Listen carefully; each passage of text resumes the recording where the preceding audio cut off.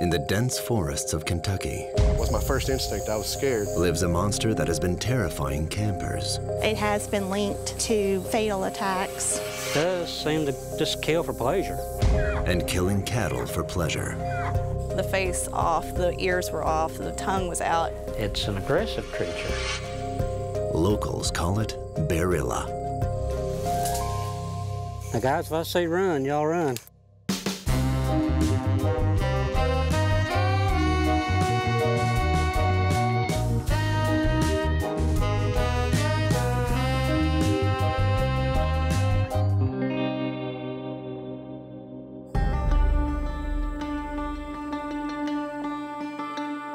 Kentucky, a small rural state nestled in the eastern center of the United States, famous for its horse racing, bourbon, and bluegrass music. American history is never far away here. It is in this state that we find the forests of Daniel Boone and small wooden houses of the pioneers. The era of the early settlers has long passed, but nature still dominates this landscape. For centuries, locals have been told that the forest hides aggressive, potentially lethal creatures. The last on this list, the Bearilla, a biped with werewolf-like features. I'm Jason Caldwell. I'm 31 years old. I've lived in Mount Sterling, Kentucky my whole life. I like to hunt, fish, and take care of my kids. My name is Jeff Caldwell, and I'm his father. Got a great son here. I'm really proud of him. It's been 15 years since Jason saw Bearilla. The encounter has haunted him ever since. Well, Jason, he always has been a hunter, you know.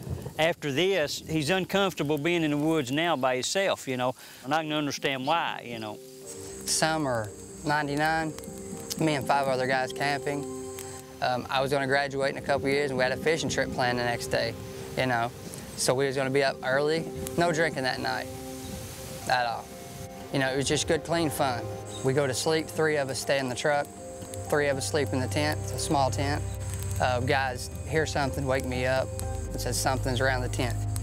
Open up the tent and look. I seen it 40 yards away, tall, 6 foot, 6.5, 7 foot tall, gray, silver-like creature. You know, it wasn't a human-like face, a little bit of a long muzzle, and then it was gone. It was just a feeling I've never felt, you know, seeing something like that. The other guys immediately had fear. I had fear. After, you know, I told them what I had seen, they was ready to go like I was. And, you know, the other guys was with us. They wasn't in the tent. They didn't get to see it. They didn't believe us. But we left. You know, we got out of there. So we haven't been camping back there again. You know, I believe what he said, you know, because, well, in '96, I was coming home from a coon hunting competition about 4:30 in the morning, and I come around the road and in a curve, and there was something come off the road, you know, and cross the road, about 6, 7 foot tall, you know, and it had a sort of a muzzle-like, pointed ears, or silver-like brown, you know, just different colors. And then I just swerved over, and then it just turned and went off over the hill, you know, and I'm gone, and it's gone. Who's gonna make up a story like that, you know? And I thought maybe, you know, it's somebody, you know, maybe dressed up in a, you know, an ape suit or something, but 4:30 in the morning, you know, on a road that's in Clark County, Kentucky, and, you know, who would be out that far? You know what I'm saying? Just nobody. I stay in the woods, you know, I never see, you know, deer won't come close to us. Raccoons wouldn't make that kind of racket. There was nobody else down in them woods. You know, I have no explanation for what it was. So it just prompted me to do more research, and that's when I found out about Bearilla.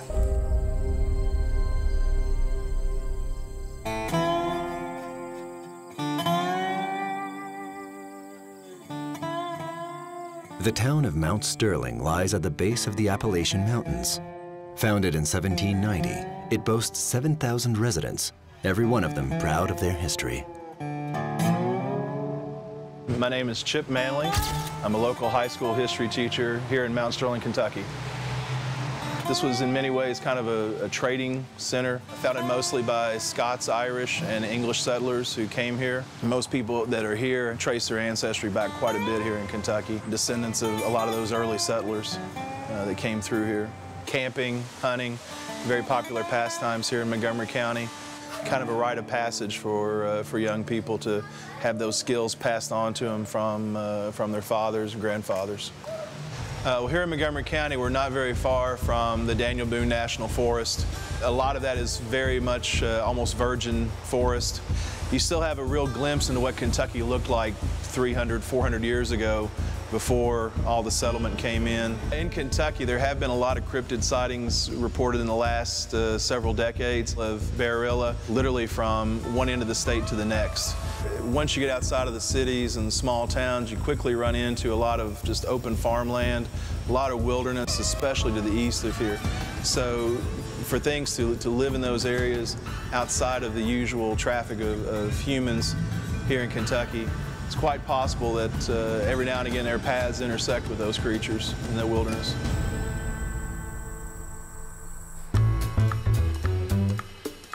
In these isolated areas, everyone has something to say about the rumors of monsters lurking in the forest. Most people have heard the stories because the stories go way back in history in Kentucky.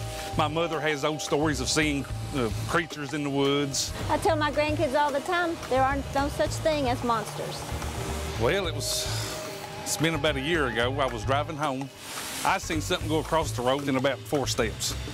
It was just outside of where my headlights would reach, so I just kind of got a glimpse of it. There's some wild bear and normal things, but no Bearilla. It was dark in color, very large, probably 7, 8 foot tall. If he says there's a Bearilla, he's pulling your leg. And like I say, it was very large, so I've never seen nothing like that there. I can't say that it was a Bearilla, but I can't really tell you what it was. I don't know, it might have been me. I'm the meanest thing in Mount Sterling.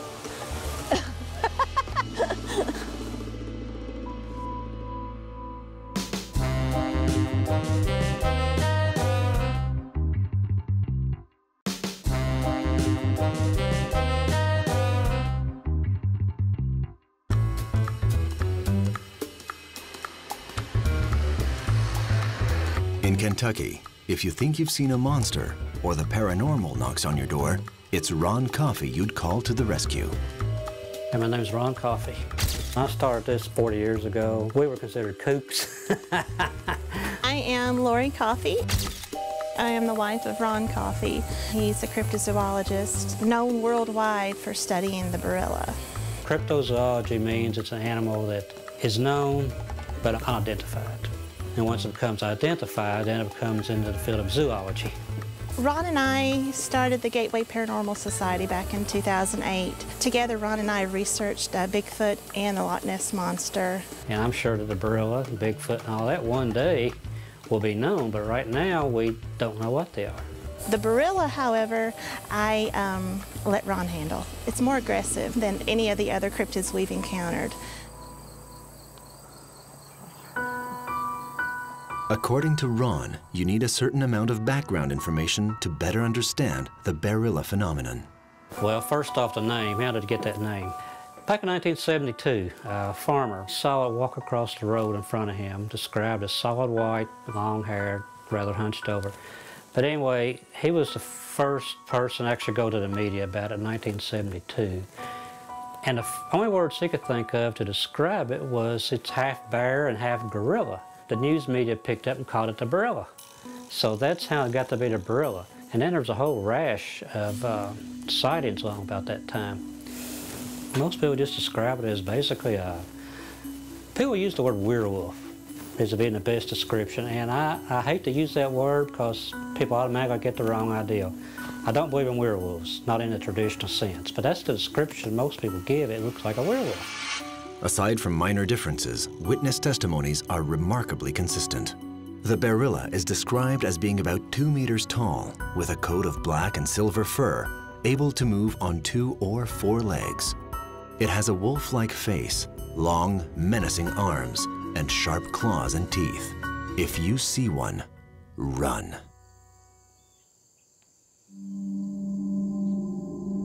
It was during his childhood, on a terrifying summer night spent in the woods, that Ron Coffey's quest began. Cousins and I were someplace we weren't supposed to be, of course. We saw what looked like a very large dog walking on all fours toward us. It comes up on two legs and lets that kind of a screech, howl type sound. It was tall, had very long pointed ears, real long, elongated snout, and actually begins to chase us on two legs. Chased us probably about 20 feet, and then it veered off into a little trail back into some brush and disappeared. But it moved very quick, and it was very adept on two legs. A bear doesn't move that way. A dog doesn't walk on two legs. So it had to have been something totally different to what we're used to. And of course we went back and told everybody we saw a werewolf. Of course everybody said we was crazy, but we were just kind of laughed at. And so, you know, that was the end of that story. We never saw it again. When we get together to this day, we still talk about that. So yeah, it stuck with all of us. Since then, Ron Coffey has never stopped looking for the monster. In 2012, Bearilla resurfaced in the region. Actually, a bit north of here in Waddy, there were reports in 2012 of a string of violent attacks. I'm a freelance reporter, and I worked at the Mountain Sterling Advocate, a local newspaper here in Kentucky, for 3 years. There were just a lot of farm animals were mauled. It was over and over the same type of attack. It was the face off, the ears were off, the tongue was out. I think it was over like a span of 5 weeks that this happened. None of them were eaten, just mostly just viciously attacked, like it was almost for sport. So whatever the creature was that did this didn't really leave very many traces behind, so it was just confusing to the residents. All the attacks happened at night, and so nobody really got a good look at it. People were very afraid. A lot of people were taking extra measures to lock up their animals at night. A lot of people weren't letting their children play outside. It did create a lot of panic in the area for months and months after the attacks. I've spoken with a local cryptozoologist about the incidents, and I know that he's very credible in my opinion, and he sort of related it to what could possibly be known as a Bearilla. In his 40 years of research, Ron has studied dozens of cases of bloody attacks attributed to Bearilla. The Bearilla's got a real habit of being able to disappear. It's an aggressive creature. Really, the first modern sighting happened actually in 1944. A teenage boy was fishing, and it actually tried to take his fish. And he described some creature came up out of the bank. He described it as large, wolf-like, silver gray hair. So he put up a fight with the thing. Now, he lost. He said it turned around and actually grinned at him and walked on off with the fish, but he had to be treated at a hospital for deep lacerations. And the way we know this happened was some of the hospital employees actually leaked this information out. The only fatal attack of a human occurred in 1981. It never was officially listed in any newspapers. It leaked out actually just kind of by word of mouth from the people who originally responded. The police found a camper, door ripped off, blood smeared on the camper, and they found remains of people, not whole bodies, remains of people. One of the hands was clutching a handful of grayish hair, and they actually found the girl too. She was up in a tree about 20, 30 feet up in a tree hanging over a branch. What was left of her. And the tree bark had the same grayish colored hair that was in the hand. And then it just basically, store just dried up. And some of the original responders have said that they were actually threatened by government officials not to tell anything they had seen, because actually the whole economy of that area is based on that recreational area. You know, you wouldn't want something like that to get out. That would not be good for the economy. And like that's the only one where it's been really implicated and it could have been a murder of humans.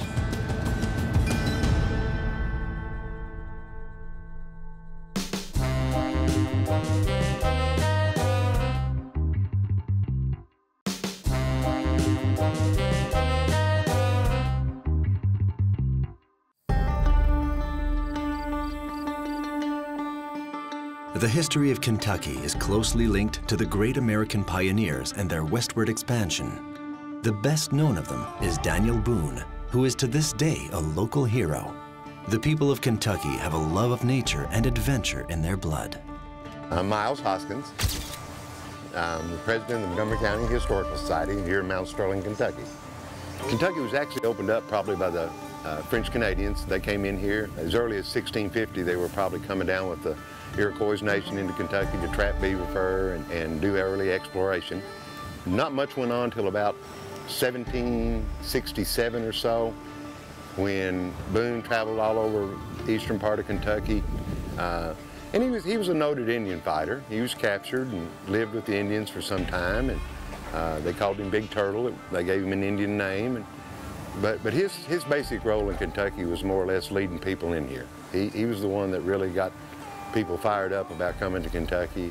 Boone led many folks through the wilderness trail into Kentucky and is generally regarded as one of our great pioneers for settlements. Most of the people probably came into Kentucky in those early days. Some were literate, some weren't. So their oral histories had to be pretty important to them. At the time of the pioneers, when most of the U.S. territory was still unexplored, stories circulated about the dangers of the forest. The folks that settled this region, the Scots, the Irish, the English, they brought their superstitions, their legends, their folklore here with them.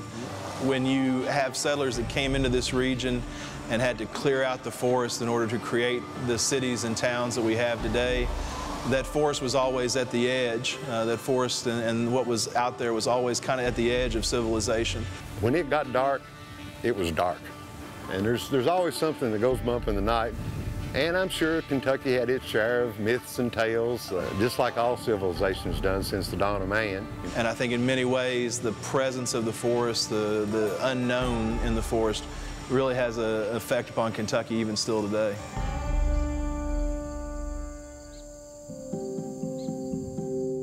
According to Ron Coffey, the legend of Bearilla has its roots in the many cultures that have passed through Kentucky. Now they've got legends of all different sorts, but the physical description is the same in every single legend. The Native Americans had legends through this whole area, the Shawnee, Delaware, Iroquois. They all spoke of this same creature. They called it the Lemmican. Go a little farther north, the Native Americans in that region called it a Wendigo. And then you had out west, you had the same creature, but the Navajos called it the Skinwalker. And of course, basically described just like all the modern sightings are, and it was when the French people settled up in the Great Lakes area. They brought with them the legend of the loup-garou, which is the French werewolf. These combined with the stories of the Lemmican and the Wendigo, which then created basically an American loup-garou. Native Americans didn't sit around and make up stuff just to mess with people. They reported what they see. So if the Native Americans speak of it, it has to be real, plain and simple. They don't add on, they don't take away, it is what it is. So I think it's several legends combined with the sightings of a flesh and blood animal that didn't quite fit into the sequence of known animals, and then the legends have sprung up around that. But definitely whenever you have the same story repeated over and over and over again, it definitely kind of makes you wonder, what if something like that really exists? We heard stories of strange events growing up, and it was just something that was part of the local folklore, the tradition really, of growing up in Kentucky. And so stories that our grandparents would tell us, you know, around the dinner table, those are just stories that we kind of take to heart. I think mystery is a really big part of Kentucky, and I think that's just because there's a lot of rich history that goes back here. I think a lot of it is just steeped in tradition, really takes stock in folklore here, so. You know, I don't care how well you pass it on. Things get left out, things get added, and never let the truth stand in the way of a good story. So.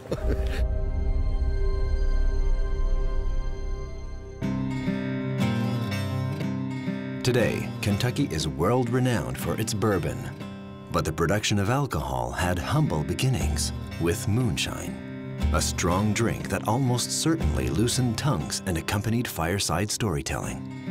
Moonshine was just it was just spirits. It was corn liquor, is what they called it. They would just use corn, distill it down, mix in some sugar, and get that baby going. And when it ran through the worm and out the tube, out came this clear liquid that you could clean your car with.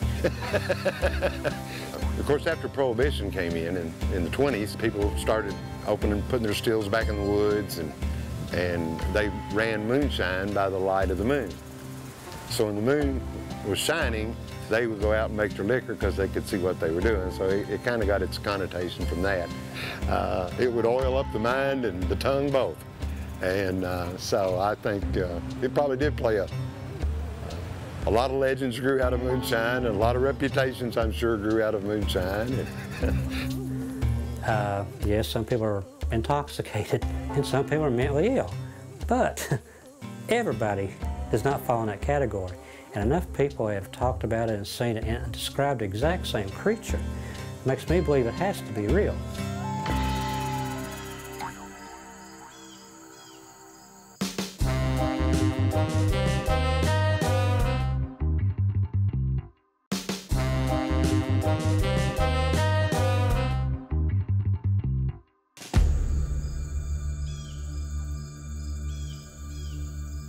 During a camping trip in 1999, Jason Caldwell saw what he believed to be a Bearilla. But the 5 other campers present that night don't share his opinion. That's the case with his best friend. My name's Gary Hobbs. Me and Jason's known each other a long time. Well, we decided we were going camping, and next thing I know, shortly after we fell asleep, you know, they come to the truck saying, "We need to get out of here." Could just tell Jason was freaked out, like, you know, he saw something. You know, I seen what I seen, and I was ready to get out of here. When he came to the truck, I mean, you could tell he was really freaked out. I mean, he had saw or heard something to where he wanted to leave, and that wasn't normal because he's an outdoors type person. You know, he loved to go camping. You know, he loves to hunt, he loves to fish. So it's not normal for him to want to leave, you know, just all of a sudden, you know. So it freaked me out. Was my first instinct. I was scared because I could tell that he was freaked out. So I just jumped in the truck. Well, after I started to wake up a little bit and come to my senses, I thought he was full of crap. Even the guys that were in the tent with him, you know, they didn't see it. They heard some noises, but they didn't see it like he did. So I think they kind of felt like he was crazy. It did cross my mind that he just maybe saw, you know, through the dark something, you know, his mind playing tricks on him, or... You know, if my mind was playing tricks on me, 3 of us wouldn't have heard what we heard. The footsteps that went around us, you know, the crunching of the leaves and the timber, and looking out and seeing what I saw. You know, all 3 of us, I got to hear it, but only one visual. Yeah, but the wind could have blew something across in front of the tent or something. Nah, I mean, you know, it was clearly something walked past us. There's another animal. Maybe it's something looking for food. Nothing that big. There is nothing with that kind of stature in these woods. You know, the color of the coat and the height of it, you know, it was definitely just a Bearilla. Well, I mean, like I say, he stuck to his story. I believe he saw or heard something. In my mind, it was just an animal. I'm just one of those persons, I guess I can't believe it unless I actually see it. I'm the type of person that I believe anything until I have a reason not to believe. Yeah, we butted heads a lot because of that fact. Sometimes I think he's full of crap. I don't know, I still have my doubts. Ron Coffey has acquired a solid understanding of Bearilla's way of life, and he's happy to share with those who believe in the existence of the monster. Jason, you saw something strange up at Barlow Ridge? Yes. Okay, did it look anything like this? Yeah, from the back, you know, it definitely looked like that. You know, 6.5 foot, 7 foot maybe. Okay. Are you willing to go with me to show me about where you saw this and just try to scout it out? Maybe we can see it again? Oh, yeah. Do that? Yeah. Okay. So there's been several sightings back in that area. Hopefully we can find some tracks or something, some good proof of this. I'm feeling kind of excited, you know, to see if we might find something, might see something. You just never know what might happen, what you might see. Well, we don't need anything fancy for this. First thing, we're going to take some plaster of Paris in it. Hopefully we'll be able to find some tracks or something of this Bearilla and pour this out into the track, and we'll have to let it sit. We're going to put this trail cam up where we start because these things have a habit sometimes when you're out looking for them, they're actually following you. So maybe we can catch it as it's following us, because I know a lot of people have looked, and then when they come back, they find its track imposed on their track. So we're going to try to catch it if it follows us. If we find any strange hair, pick it up with tweezers. Put it in glass. Don't touch it with your fingers. The camera, and the video camera. This is the way I've done it for 40 years, and this worked fine for me. And we are ready to roll.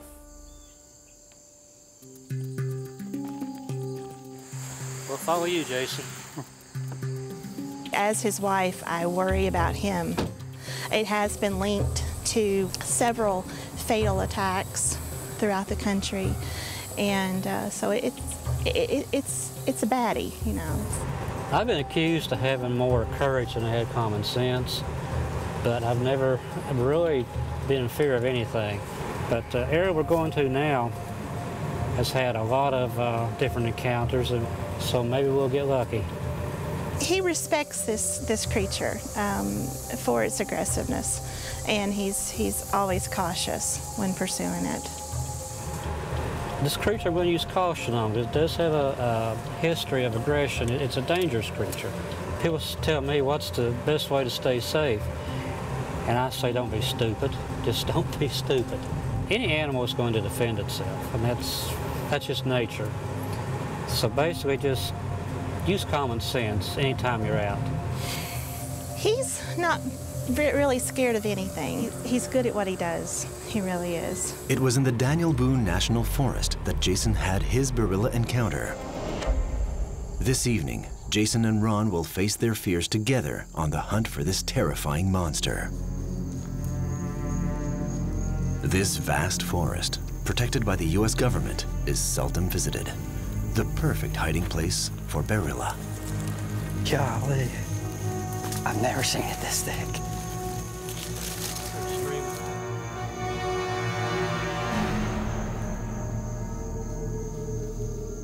Maybe 30 yards is when I seen Bearilla walking off. Obviously, it's grown up so much now, you can't really see. It's been 15 years since the encounter, and I guess nobody else has been out here, and there's so many new trees. This area is known for Bearilla encounters, and we'll try to go down in that area.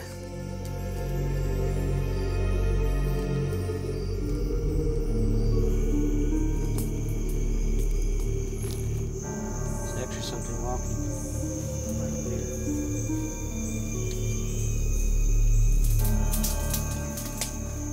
There's definitely something right through this area. In the woods, and I don't know what it is. Now guys, if I say run, y'all run.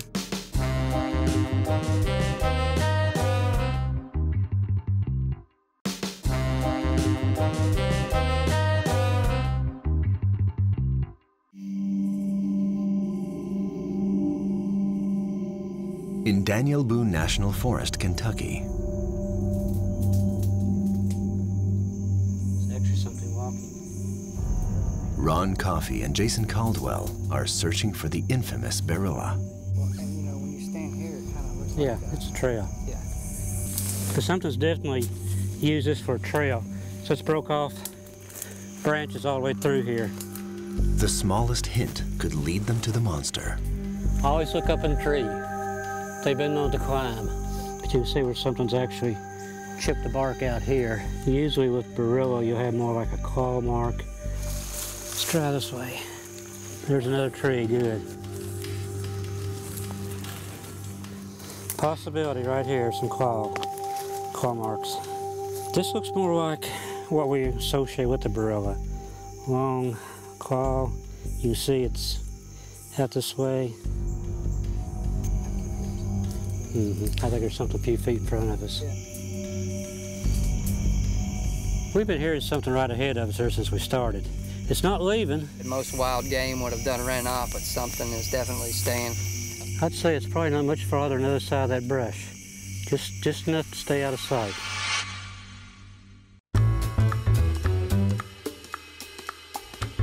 But according to biologist John Cox, Ron and Jason's search in the woods may be futile. So I'm an assistant professor of wildlife ecology and conservation biology at the University of Kentucky. Kentucky has been explored by Europeans since the mid-1700s. When the explorers came in, there were bears everywhere.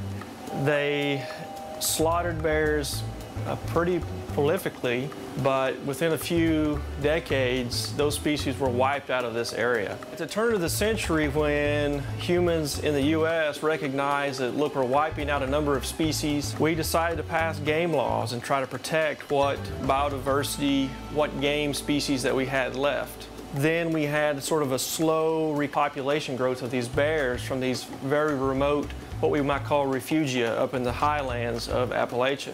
Really, it wasn't until the 70s where they started trickling in any great numbers. And it's estimated we probably have somewhere between 300 and 500 bears in the state. My best guess for what people have seen in the woods would be that it could be a young black bear. It's very common that if you do see a bear, it's foraging around trees or something, that it could easily reach up to pull a beehive out of a tree. And when a bear raises up on two hind legs, you know, it looks very humanoid. Its hands are sort of long. But a lot of times people don't get that second glance, or they're not experienced enough to look where the details are. And sometimes, you know, your eyes play tricks on you.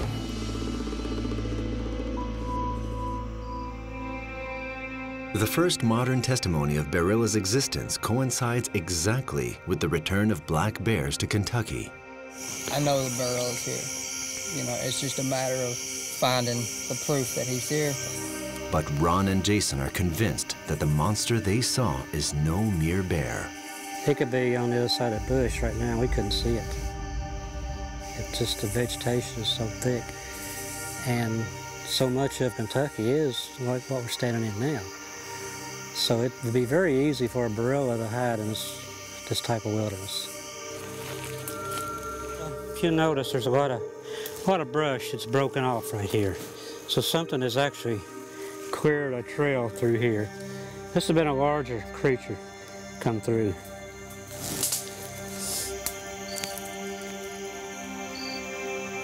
That might be a usable track, but it's not very well defined. I'm going to try to cast it.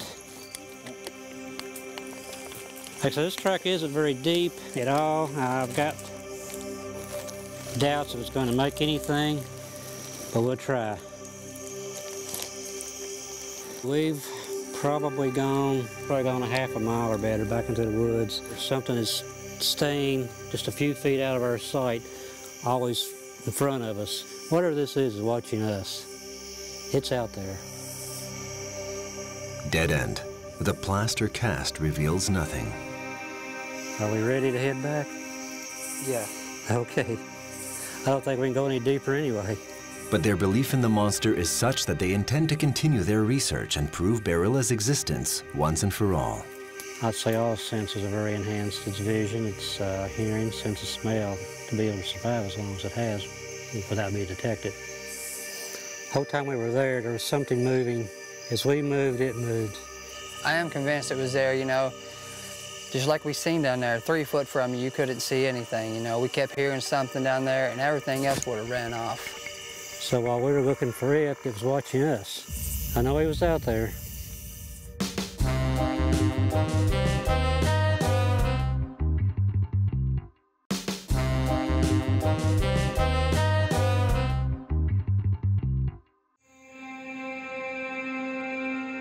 Even though he didn't see Bearilla on his quest through the forest with Ron, Jason Caldwell remains adamant. It was definitely the monster that he came across that fateful night in 1999. We kept hearing something in front of us. It never got that far away. It wasn't a deer. We don't know what it was. You know, if it was down there beside us, you would never see it. Yeah, I mean, something was with us, you know. But I just don't believe it was something other than an animal, you know. I think it's crazy. I'll make him a believer one day. Sometimes I think he's full of crap. I love him though. He's my brother.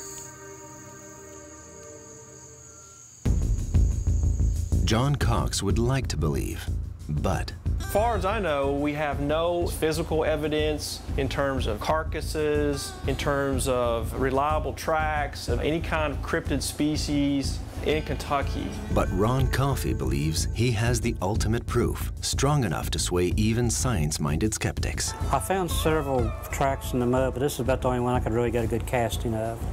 It's just unique because very few tracks have ever been found of these creatures. But tracks can be very deceptive because the way they look depends on the substrate that you find them in. If you find them in mud, then it's likely that that animal is going to hit that mud and it's going to slide, just like a person would when they step with a boot. And that track's going to be distorted. As you can see, it's got a human-like heel. It has like canine pads on the bottom of its foot. You can also see what appears to be a line of claws, perhaps. That's why I think it's possibly the Bearilla. It matches the description of the foot. It's very easy to be fooled as to what kind of tracks you're looking for. And it takes literally decades to become an expert tracker because of those different factors that may contribute to altering what a track looks like. But, you know, in science, the absence of evidence is not necessarily evidence of absence.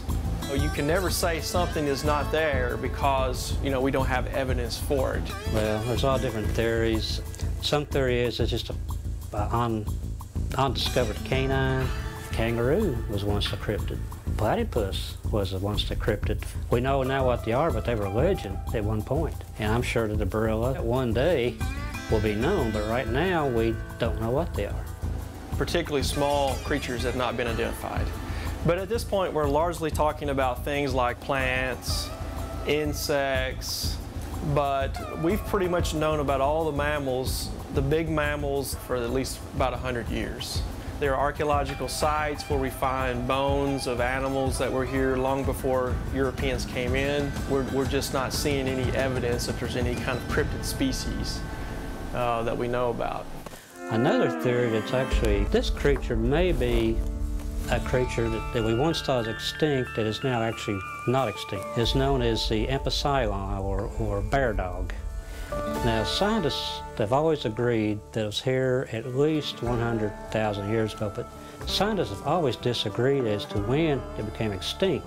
The early ancestor of the dog and the bear family would be something that sort of looks like a blend between these two creatures. It would be much more rounded, maybe not have so much of a long rostrum or snout, and be a little bit bigger bodied. So it kind of looks like a hybrid between those two species. The legs are short and stout, and the hips are wide, so we know it could have walked on two legs easily. And its front legs are much longer than the back, so when it stood up, it would have had arms. The feet and the hands look very human-like. The accounts also explain that this animal walks upright, which doesn't really mesh with the way these animals move through the landscape, particularly the way wolves hunt. They're cursorial hunters, so they're runners. And so four-leg locomotion is much more efficient when it comes to catching prey, particularly if you're a carnivore, than it is to be trying to run around on two legs and catch something. You know, people imagine bears walking around in these circus settings where they're walking and doing this kind of thing, but that's very unnatural for a bear to be able to do that for more than a few steps. If it really doesn't make sense for either a bear or a wolf to be able to walk around on two legs. The interesting thing is the areas that are still experiencing these sightings, we find remains of this bear dog. So that's why I think they're related. Millions of years ago, bears and dogs have a common ancestor. But those two branches, the canids, the dog family, and the bears, the ursids, have branched off long ago. For hybridization to occur would be practically impossible. Wolves have 78 chromosomes, black bears have 74. So genetically, they don't match up enough in a way that you're going to be able to hybridize those two species and produce some kind of, you know, hybrid creature of a Bearilla. We find these remains, and that's exactly the same places that this Bearilla-type creature is also spotted. So I don't think it's a coincidence myself. I think that's what it is, a bear dog.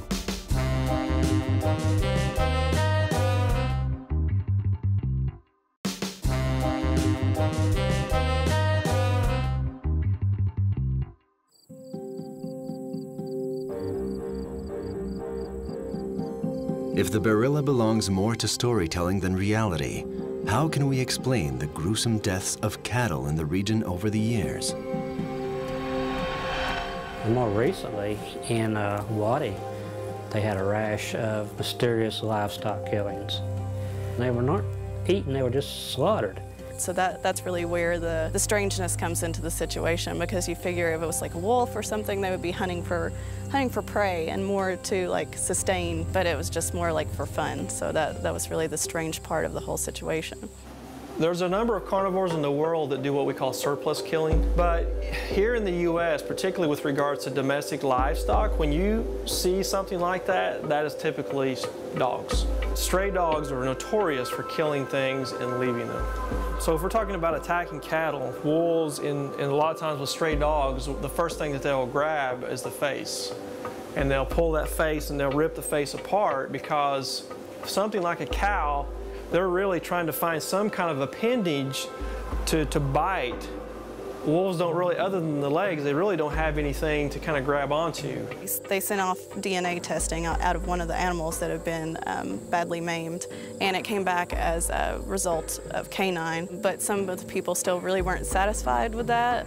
The biggest animal we have in this area that could have done something like that we know of would be a bear, and the black bear we have here are not that big. And of course a coyote or wolf could not have done it, period. Nor could feral dogs have done it. That's what's really mysterious about it. Still, to this day, it really hasn't been confirmed, but most people think it must have been a dog, but there's no confirmation as far as that goes.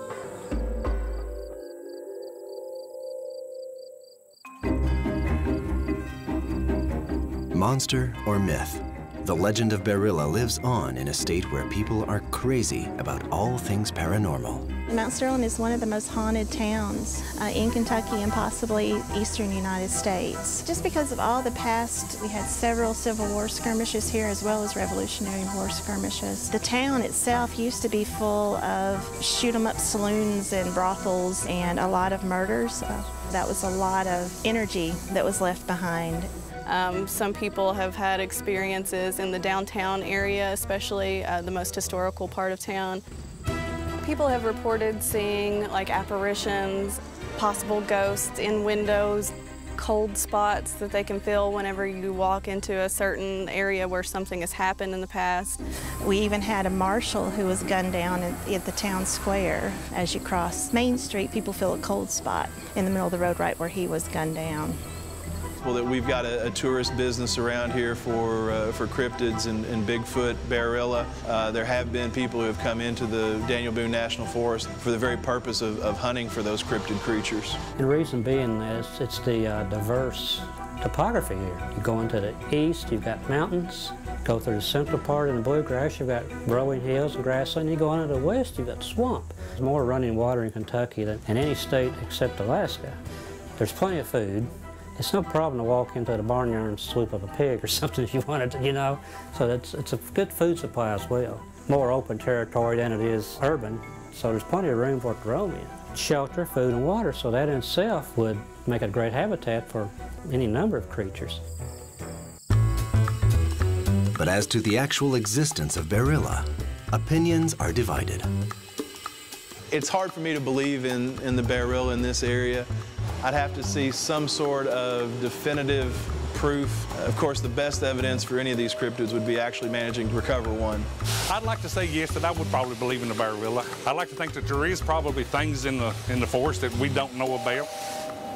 Unfortunately, I don't see enough evidence to suggest that Bearilla exists. I would have to see physical evidence, you know, to make me actually believe in Bearilla. And sadly, some people can never be persuaded. If you rode one in with a saddle on it, they wouldn't believe it. That's just the way it is. Some people just don't believe stuff. There is one school of thought that all the cryptids, such as the Bearilla or Bigfoot, could actually be ghosts of animals that once walked the earth. So, you know, there's a possibility that it could be a ghost of a bear dog. You know, God bless America. We're entitled to believe anything we want to. I mean, I tell people the story all the time, and they tell me, you know, I'm crazy. We all know, based on court testimonies, that our memories are not that good. I know what I saw. I pack cameras now. I want to have proof, you know, so I can convince people. I'd be always receptive to see physical evidence, but right now, you know, to me at least, it only exists in myth and lore. I definitely think the idea of the Bearilla existing is a cool idea. Something out there that exists that we don't know much about. It's just the mystery in it is really what draws me in, I think. If such a creature does exist, maybe it's better just to leave them alone and let them sort of go about their own way and live out their own existence. For Ron Coffey, the explanation is simple. I really don't believe there is such thing as a monster. I think that all monster legends are based on flesh and blood animals. Animals that we just haven't been able to identify and put a name on yet. On Honey Island in Louisiana, a creature terrorizes the curious few who dare to venture into its habitat. Every time I go out in the swamp, I'm gonna look around because, you know, I'm always aware that at any minute this thing could show up. You hear that? And my very first impression was, what in the hell is that? Beware of the Honey Island swamp monster.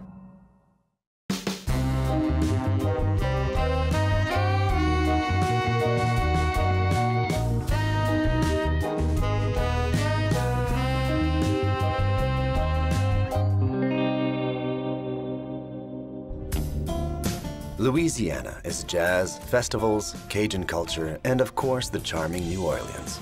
And the Big Easy is surrounded by exceptional landscapes. The arms of the Mississippi create a vast labyrinth of swamps before draining into the sea. These bayous, sparsely populated and often inaccessible by car, inspire awe and a sense of mystery. The Honey Island Bayou is one of the best preserved in Louisiana. It's so inhospitable that even experienced hunters often refuse to return. In these ancient bayous, it's not only the known predators that you have to worry about. There's also a monster.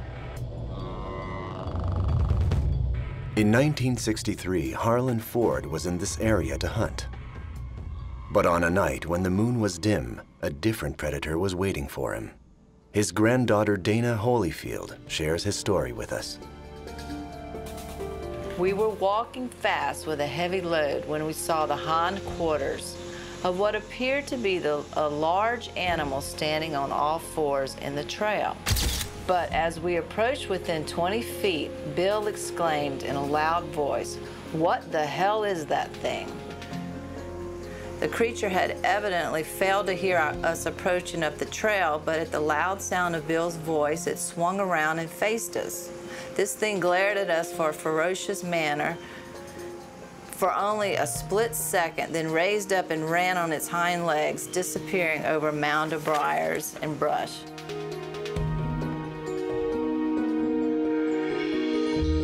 This was the letter that I found in my grandfather's when my mom sold his house after my grandmother passed away, and we found the letter.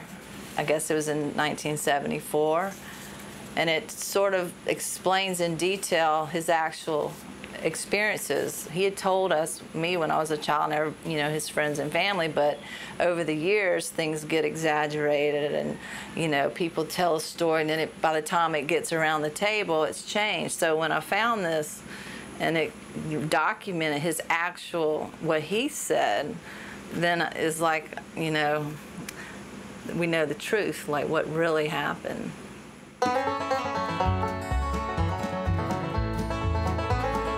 Until his death in 1980, Harlan Ford never stopped looking for the creature he saw in the bayous of Honey Island, located a stone's throw from the small and quiet city of Slidell. Arialia Vanni is the historian of record in Slidell. She has just written an essay on the history of the city. Slidell is located 3 miles from north of Lake Pontchartrain. We're 30 miles from downtown New Orleans. We are in the ozone belt. I mean, the mayor always says we're the best kept secret on the North Shore, and we really are. The area is just a mystery. You know, nobody really wants to go digging around in the swamp with alligators and the snakes and things like that. It's beautiful. You know, if you like to take pictures, it's a great place to go. And then maybe you might get a picture of some strange animal. It's in Pearl River, a small town of 2,000 people, that the monster has most often been sighted. That's the home of the Honey Island Swamp, which is foot of it. And that's our West Pearl River. James Leving is the mayor of this city on the shores of the Bayou. Yes, it's the talk of the town. Sure is. They've seen him, they've heard about him, and you know, it's just, I guess for sure he's for real, you know. We are in the middle of Honey Island Swamp. It borders the Mississippi and Louisiana, and this Pearl River that we're on right now is what divides us. And this is a very big swamp. It's one of the most primitive swamps in America.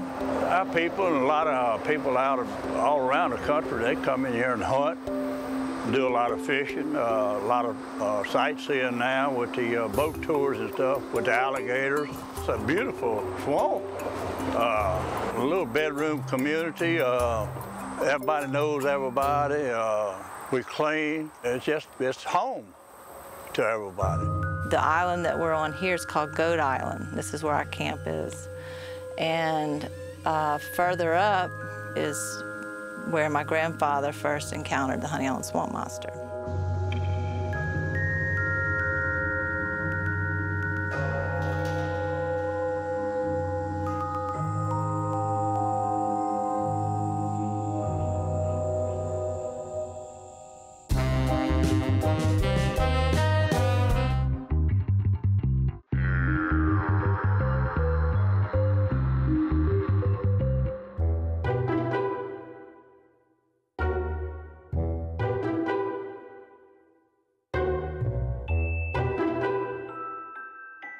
The monster described in Harlan Ford's memoirs is terrifying.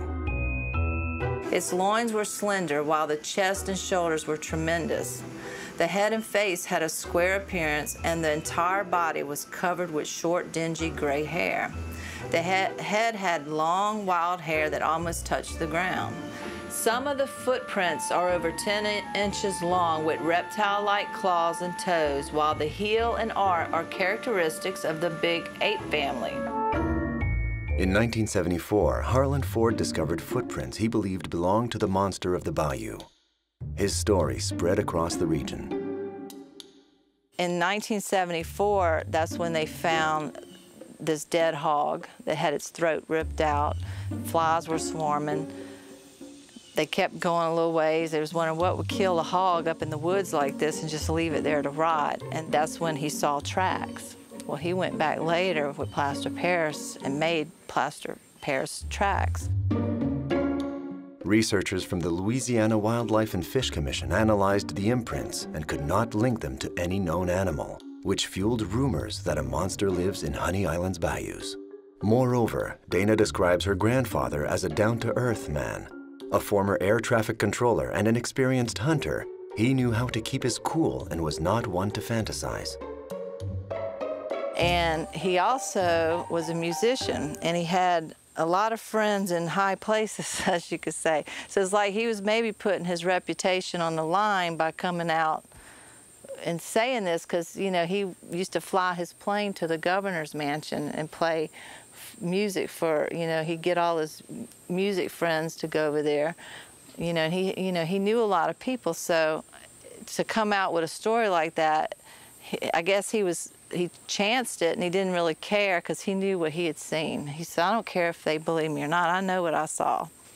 I just knew he was just very serious on finding out more about it, and I felt like after he passed away, I had to carry on what he was doing. I wanted to find out. For Dana, there's no doubting the existence of the Bayou monster. She herself has seen it, as have neighbors and members of her family. This is the case for David Shute, who lives on Pearl River.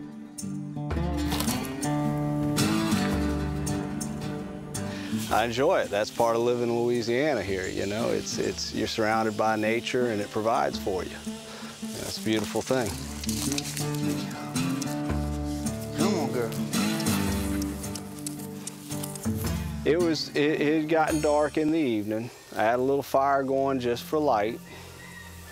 And we had been walking down the bank, messing with the frogs, and we come back by my boat, and we set our gear down, and we're headed back up towards the tent. And got back just about to the tent, kind of by the fire, and then something ran out from behind the tent.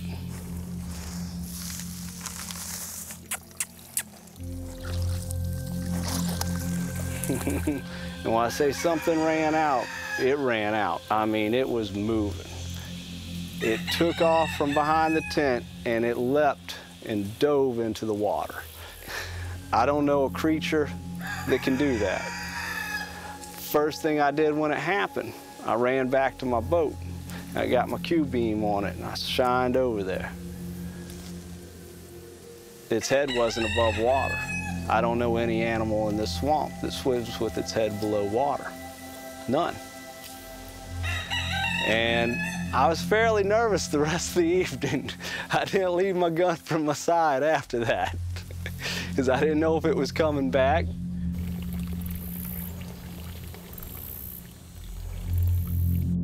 The last recorded sighting was by Deborah Chester in August 2013 while she was visiting her mother near Pearl River. And I went down the hill into an old creek bed, and had come up at the top of the hill, and my phone had went off, and I kind of glanced down to see what was on the phone. When I looked up, I saw this thing crossing the road. And my very first impression was, what in the hell is that? And it was wobbling his arms, swinging its arms like this, and the hair was hanging down, long, matted, you know, like a horse's tail. It hadn't been brushed, you know, matted. It was reddish brown, not black, and it jumped the fence. So I stopped the car, like a crazy person, and ran up to the gate, and I stood on the bottom rung of the gate trying to see it. And I could hear it crashing through the woods, and I was leaning to the left and right trying to see if I could see this thing. Still didn't know what I had saw, and the smell hit me. And I remember looking down at the ground, both sides, thinking like this, thinking there's a dead animal here. You know, like roadkill. No, see, I've been a nurse for 25 years. I have smelled some stuff. I've smelled some bad stuff in my life, in my career, I should say. This was not something I had smelled before. This was not nice. It scared me because the hair went up on the back of my neck thinking this thing was out there probably looking at me.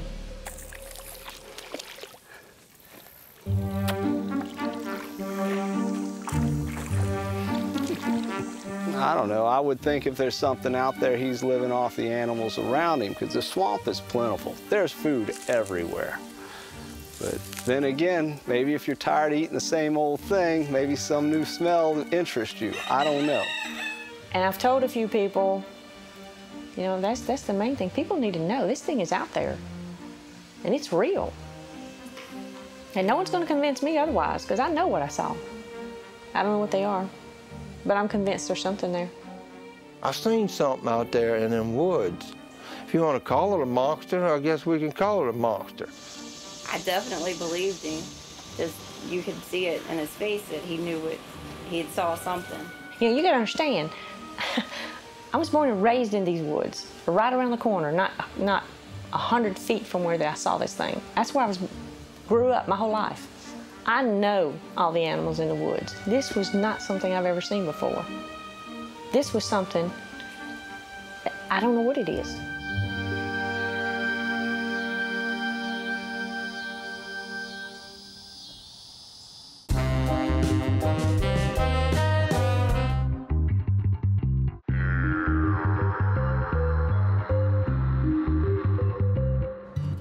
It was the Cajuns, the descendants of the Acadians from Nova Scotia, who first settled in the bayous in the late 18th century.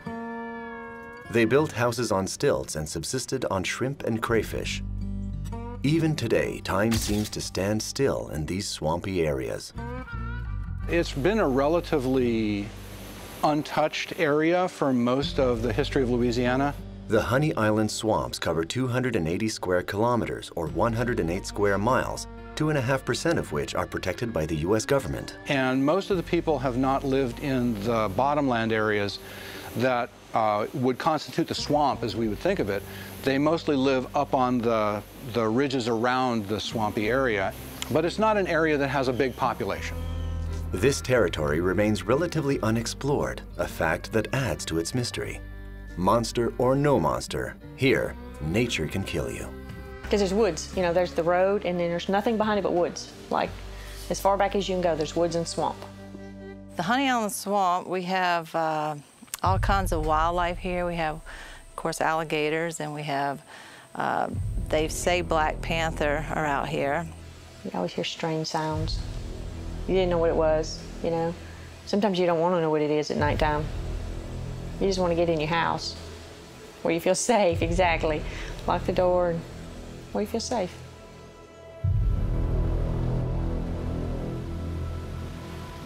Okay, guys, we're gonna put on some Cajun air conditioning. Hang on here, we're gonna get up ahead, be prepared. I don't want you getting tossed over, so hang on.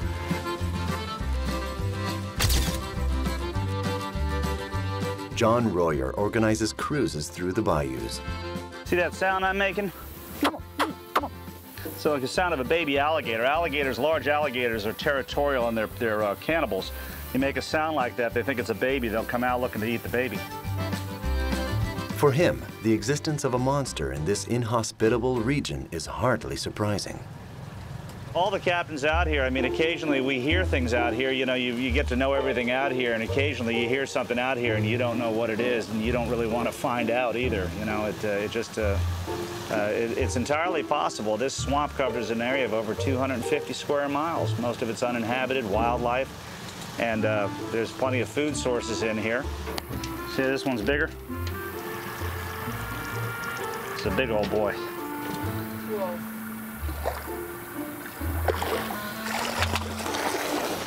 This thing apparently moves through the swamp and occasionally moves on the fringes. People occasionally that live on the edge of the swamp, some people claim to make contact with this thing, see it moving through the trees or moving on the edge of the water, or even wading through the water.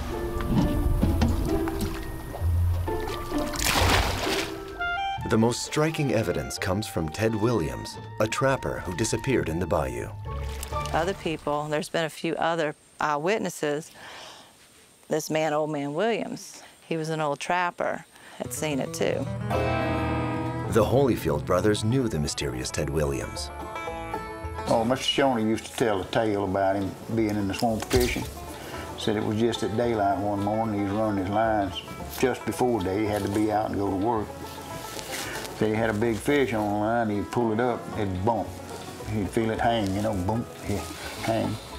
Said he fooled with him there for about 15 minutes. He'd pull him up and boom, and shine that light over, he could see his eye, but he could never get the fish to come on up. So he fooled around. He said, well, I'll work him around to the other side of the boat and see if I can get him out behind that limb. Said he leaned over there and looked, and there was that fish's other eye. He was hitting the bottom of the boat, the reason he couldn't come up. We'd had to know Mr. Shawnee to appreciate it. I know Ted Williams, too. Yeah. So my grandfather had to go meet with Old Man Williams, and him and my grandmother, she told me they went out there to see him, and he said, he's like, yeah, I see it all the time. He said, but it ain't just one. He said, I see them swimming in pairs, and they go across the river. And he said, I don't bother them, and they don't bother me. One time, he was so close, they got out, and they shook off their hair, and he was close enough, it wet him. And then they just went on into the woods. But then Old Man Williams come up missing one day, and they never found him. They found his boat, but they didn't find him. And some people say he just got too close, you know, but they never found his body. Several hypotheses have developed to explain the origin of the monster. In one, a train carrying a traveling circus derailed in 1920, releasing chimpanzees into the bayou. And the monster is a cross between a chimpanzee and an alligator.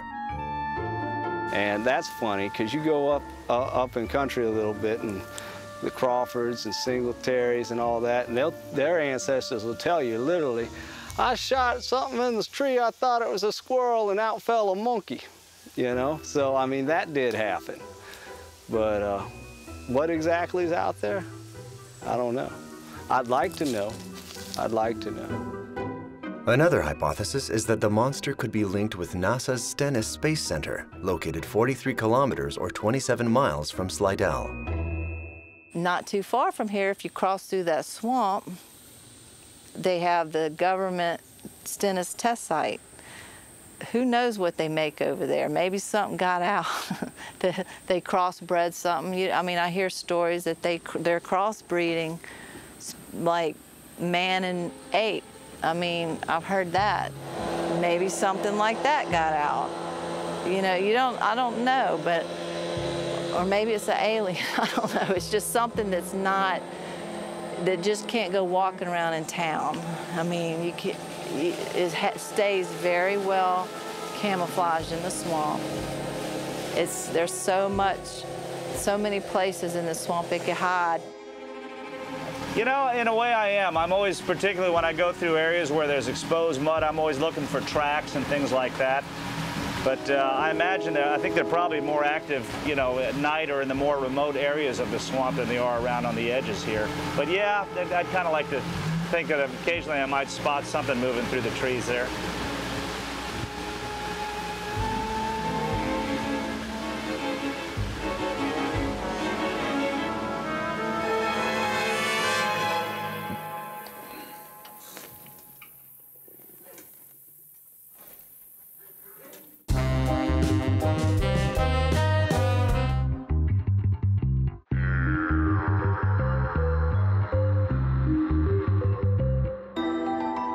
After the death of Harland Ford in 1980, his wife Yvonne found several rolls of film in a box. One was marked Honey Swamp Monster. These are the images Dana used for a documentary she made on the monster in 2007. Though there has been much controversy about the existence of this Louisiana honey-owned swamp monster, I managed to locate several new eyewitnesses who had more recent sightings since Ford and Mills first saw this creature in 1963. Whenever I was doing the documentary film, my grandmother, Yvonne Ford, who was married to Harlan, came out and said, I don't know if you could use this, but he's had this film. I found it in his belongings after he died. There was one labeled Honey Island Swamp Monster and a little piece of masking tape. And I'm thinking, oh, could this be what I think it might be? First, it starts off with his boat ride up the river and through the swamp, and then the tree blind that he used to sit in. And then after a while, something just starts walking across the swamp. He was probably about 100 yards in the tree blind away from it. So he must have got closer than we thought he did. And I asked my grandmother, I said, why don't you think he ever reported this, like showed this to the media? And she said, probably because he was so afraid people were going to shoot it and kill it. And he just wanted to find out more about it. And he never went to that swamp without his camera, you know, when he was really trying to find out more about this thing.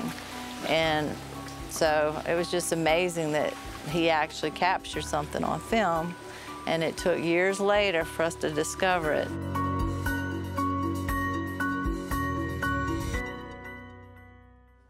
Dana now devotes her life to cataloging the observations of witnesses and exploring potential habitats. She has also written 2 books on the subject. In short, the monster of the bayous has become her obsession. She regularly travels the waters of the bayou looking for the creature. Sure you don't want to go with me this time?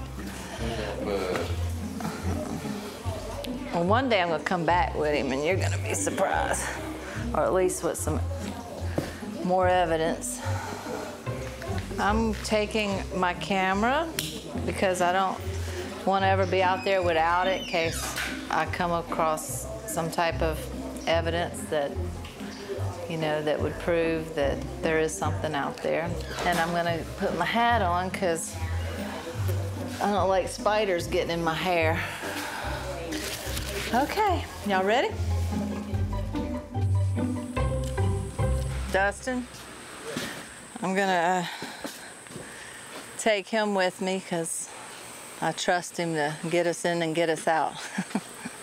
So, it's my nephew. Whoa.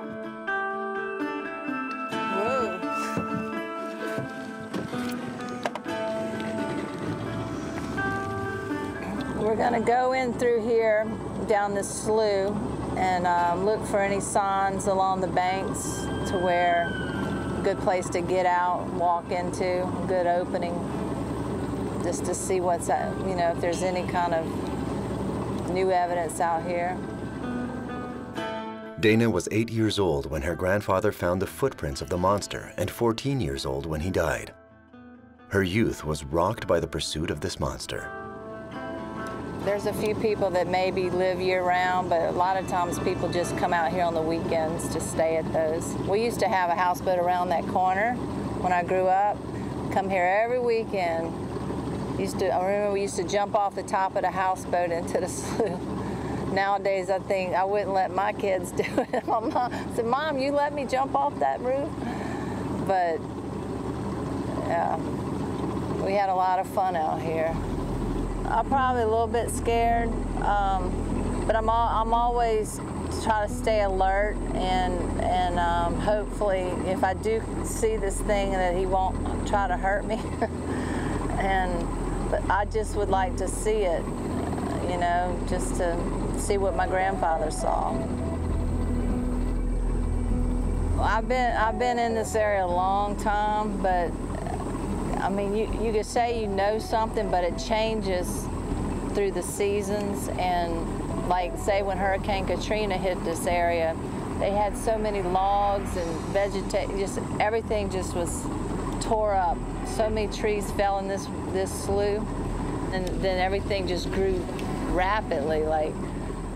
Although she's very familiar with the location, it's important not to underestimate the savage nature of the bayou. And you might know it. You could go in there and think you know the swamp. You could get so turned around in a swamp and get lost so easy. So it's good to keep a phone on you in case. Hopefully you'll get a signal if you got lost. But there's been a lot of people, hunters mostly, that get lost out there and they have to call someone, you know, they have to get search and rescue to go find them.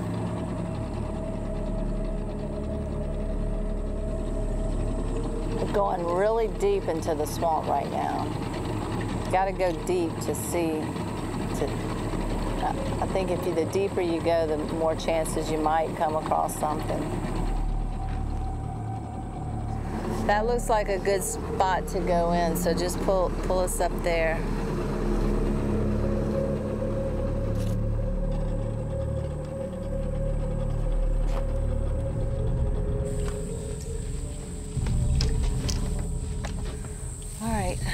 You lead the way.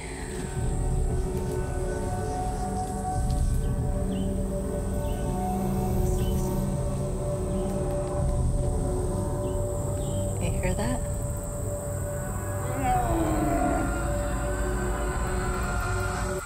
Dustin!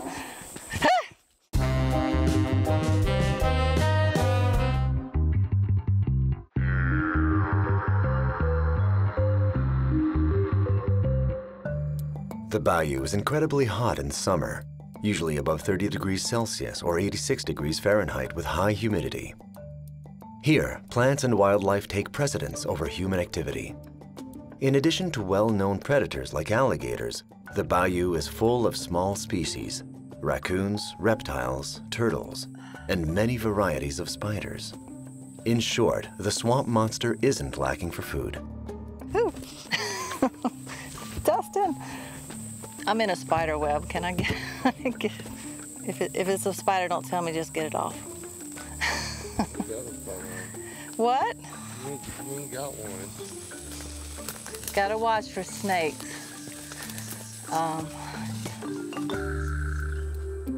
All Louisianans will tell you that the bayous are an intriguing place. But to believe in the existence of a monster, that's a line the Holyfield brothers are not ready to cross. Some people do, some don't. I believe it's just like anything else that a legend or myth they try to keep alive, you know. Some people, nobody actually really believes it, I think. They just want to believe it. Dana has carefully preserved the casts of footprints that her grandfather made in 1974. But today, the Holyfield brothers challenged the authenticity of that evidence. Yeah, well, Harlan and them was supposed to find some tracks over on the gas line. Ever how long it's been that gas line out there, been through there, right after they put that through, they found them tracks, supposedly. But Harlan had a camp right there by it too, you know, right by the gas line on Coupland Lake. I don't know whether to believe him or not to believe him, but I really don't think much about that Harlan. No. I just walked up to a little drain that comes in behind that camp, that Harlan Ford, whoever who that was, built the camp. And I was standing there and I happened to glance down in the bottom of it, and all I saw was the foot sticking up out of the mud and leaves. Didn't see the shoe. And it was covered up with mud and leaves except for the foot. It was sticking like that up in the bottom of that slough. Without a doubt, you can look at the bottom of the shoe and see the molds from up here, and it's identical. The day Rick found that foot, we laid it out on the front porch at Daddy's, put a camouflage suit of clothes there and stuffed it full of rags. And when Harlan and Dan got out of that vehicle, Harlan was saying, "Yeah, that's him right there, you've got him." And it wasn't nothing but an artificial foot, you know. Who you reckon put them tracks on that gag line? Harlan Ford put them on there. He claimed that he had the shoe with the track glued on it that was found near my grandfather's camp in the mud. And then he tried to say that those were my grandfather's shoe. You know, we first thought, well, I went to look at this. I wanted to see this shoe with the track and compare them with the one I had. And for one thing, the shoe was little. My grandfather's foot would have never fit in that foot because he stood 6'4". Ricky Holyfield was about, and the shoe was small. To me, they didn't, I mean, it looked like long fingers with no webbing on them glued to this shoe. But this doesn't worry Dana. She still hopes to capture the swamp monster. See, like, this mud's soft, and if there was, you know, this would be a good place if it came through here to be able to see a track, because it's still soft, because this used to have water over it not too long ago, and the water dropped, so all this is soft mud. Wait up, Dustin. Someone even said, maybe it's one of those Highland cattle that has the long, you know, the Highland cattle has the long hair on it. I said, you don't think I'm stupid? I was born and raised on a farm. I grew up on a farm. I know cows. I know Highland cattle. This thing walked on 2 legs. It walked like a human, but it wasn't human.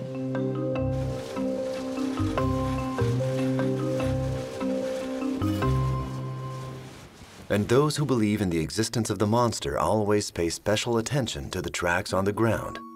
Who knows? You see the toes in the front? He was chasing something, a deer or something up in there. Something came in here really fast. See the tracks going up in there? Wide stride, too.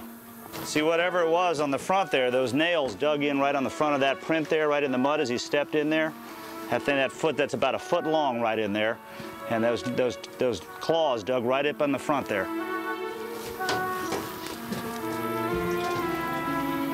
People find prints in the mud, like that one that we saw there. I don't know if that was or not. It could have just been an anomaly, but it might be. You don't know. But hunters out here that have been hunting out here, hunting for various things, wild hog, turkey, and things like that. There's some stories that they've had of coming in contact with one of these things out in the middle of the swamp, out in the middle of nowhere out here.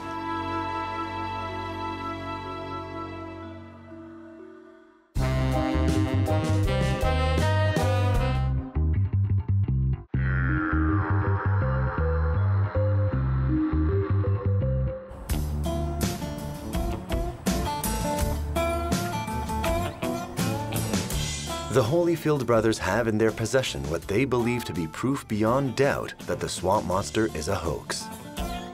There you go, that's the shoe. That's the foot. It's still got swamp mud on the sole. Still got it in it.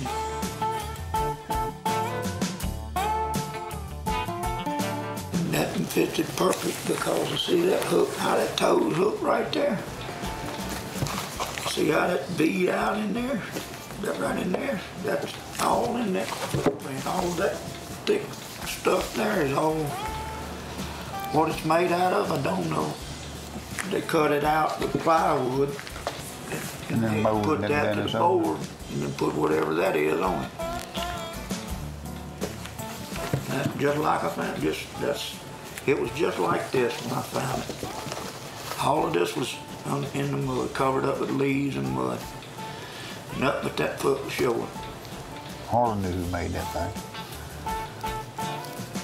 Harlan probably got his handprints all on it somewhere if you could find them. Fingerprints on it. DNA in the inside. Plastic here, you'd probably find their old DNA up in that shoe. But Dana remains unwavering. For her, the incredulity of the Holyfield brothers only reflects an old feud between neighbors. I was told that Ricky Holyfield and my grandfather had disputes over the years because they didn't want him hunting in their territory. They were very territorial about their hunting ground. And so we thought, well, maybe he's saying it was a hoax to keep all the monster hunters away from there, and any news media or anybody that would have tried to go in there into their hunting territory and disturb their animals that they like to hunt. And if that famous shoe had served in the filming of a movie? Then, after I found the letter that Pat wrote, I thought, well, maybe, because he mentioned that Eagle Films wanted to come and do a documentary film or some type of movie about the swamp monster. After we found we found that foot, the movie business shut down up here. Yeah, then no longer here. Down there, huh? He moved down by Davis Atlanta down there. Mm-hmm. Yeah, sure did. And after that, Harlan probably never made that. He probably had somebody make that, you know. Some of the movie people may have made that. What happened? But he was going to make some money out of it, and that's what it was about. After we found it, that was it. No more movie. Honey Owl Swamp Monster up here either. You didn't hear nothing about it anymore. So maybe they asked, and he did say he gave them a track. That's what it was said in the letter. He gave them a track. Maybe they left the shoe glued on the track, and that would explain if Ricky Holyfield found it. You know, because Pat may have taken them back there and, you know, let's go, let me show you the area and stuff, and they might have done some reenactments or something like that. The story of the shoe found in the bayou made it into one of the newspapers of the time and seriously damaged Dana's grandfather's credibility. Believe it or not, Ricky Holyfield went hunting rabbit recently, and he said he came up on more than he bargained for, the foot of the Honey Island Swamp Monster. For about 2 years, the story of a Yeti or Bigfoot type monster in the Honey Island Swamp has circulated among hunters and fishermen in the area. Persons have reported seeing it, liars, hearing it and tracking it, but until Holyfield went hunting and said he found the foot, there was no tangible evidence except for a plaster cast made of the creature's track. That's all they had. And it goes on to tell about picking it up and all that bull. And who was with it? Yeah.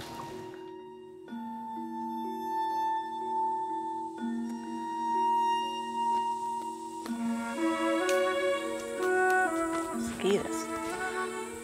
Those mosquitoes are coming out now. How'd you get through there, Dustin? Keep on investigating until we find something.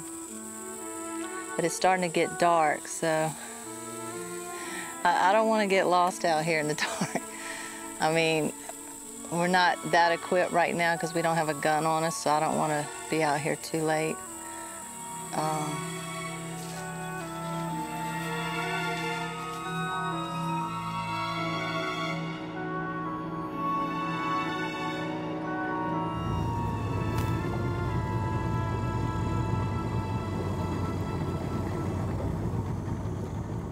Really don't make a lot of difference to me what folks believe. And yeah, it don't matter. As long as I know what happened, you know.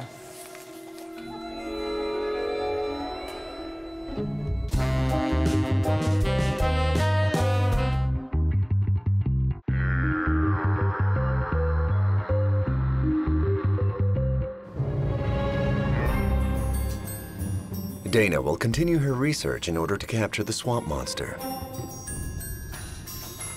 Well, we went out into the middle of the swamp and we looked for evidence. We didn't really find any footprints or anything that you could collect and bring home with you, but we did hear something.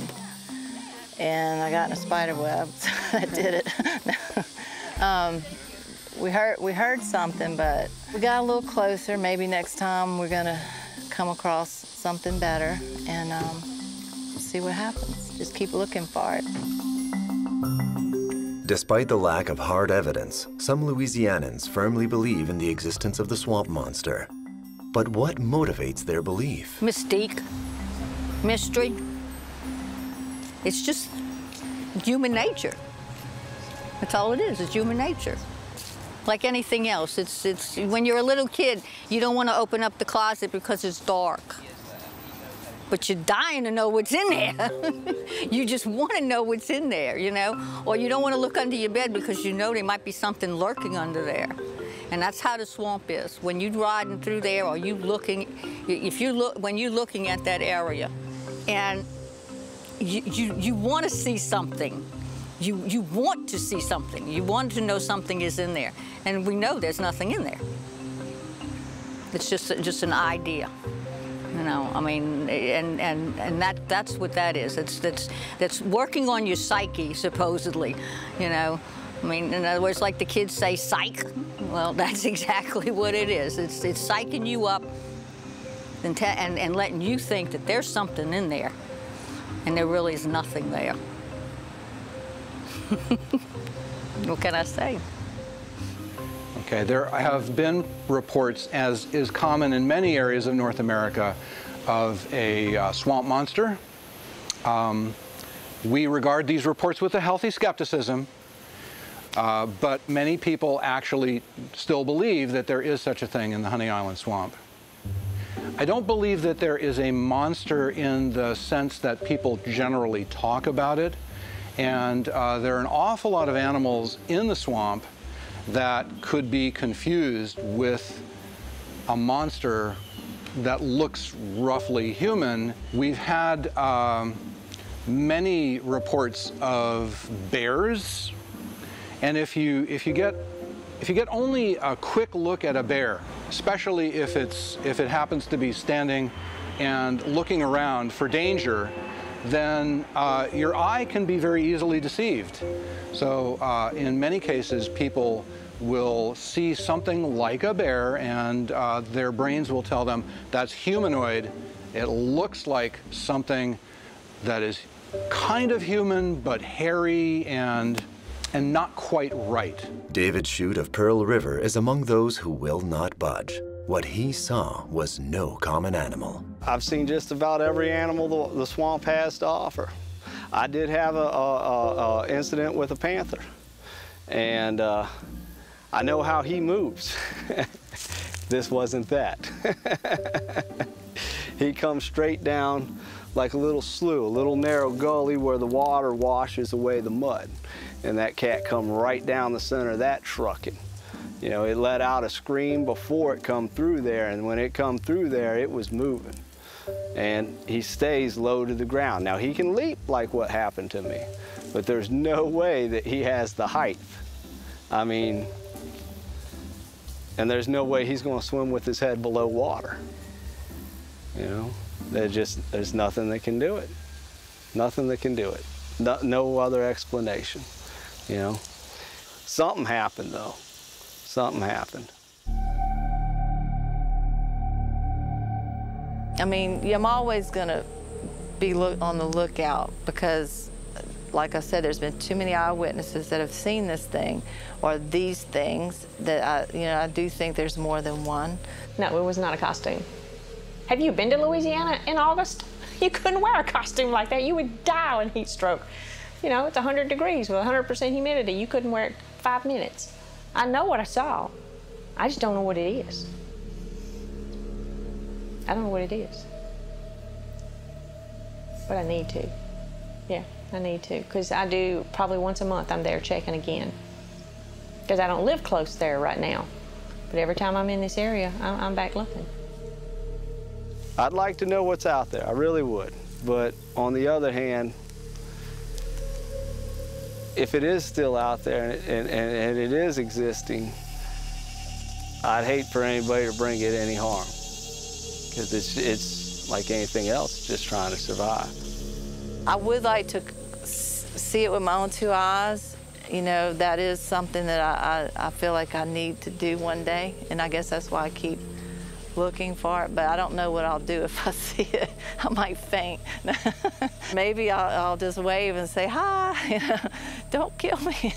But no, I don't know, I just feel like I know something's back there, and I'm always gonna look over my shoulder.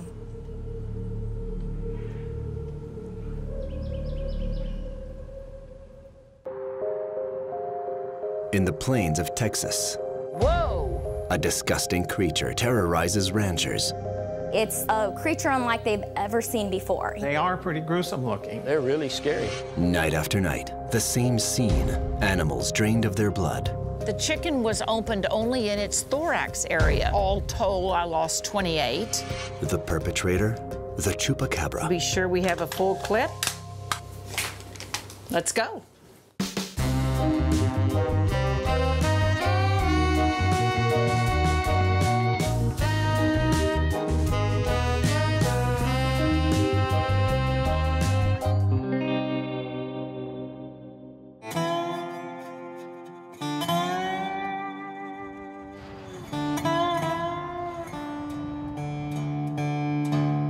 Texas, an oil-rich state in the southern United States, marked by vast plains and stunning scenery.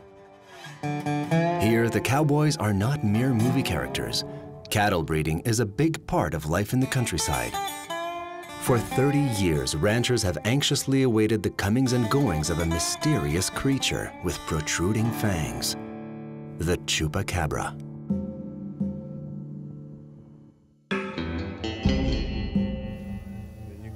It was in the village of Ratcliffe that the monster was last seen. Would you go turn the chili off? Jackie and Arnold Stoke were among the most recent witnesses. My husband has a habit. If he wakes up during the night, he will come to the patio door and shine a flashlight out in the yard to see if any animal out. He just enjoys that. And I like to look at the deer and the feral hogs, and I like to shoot feral hogs. That's one of my things I really like to do. One night, well, it was Friday night, he woke me up. It was after midnight. And that thing was sitting up in there eating corn, and I called Jackie, and I said, Jackie, I said, come here and look at this thing. I ain't never seen nothing like it. And he was sitting on the squirrel feeder eating corn. When you spot a raccoon, the eyes glow real bright. And this here didn't have no shine to it. And that's what kind of told me, I don't know what we got here, because the eyes didn't shine. And that was really strange, but also the next night it was back again. I didn't know what to think. I looked at that thing, I'd never seen anything like it. I know it's ugly, very ugly. It's got a long nose, something similar to what we have. You know, it's just something I've never seen before. Like I said, I've lived here most of my life and had never seen anything like this. I live right up the hill here about 300 or 400 yards. She called my house one day and said, hey, we got a funny looking animal out here. And so I came down. I was a little shocked because, like I say, I've never seen anything quite like this before. When I was a little girl growing up, we've always heard of the myth of Chupacabra. And I said, kind of jokingly, I said, well, I don't know, it looks like a baby Chupacabra. Since this happened, so many people have told us that they have been seeing them. This is a hot spot for the sightings and the people that shoot them within a 15-mile radius of Ratcliffe here.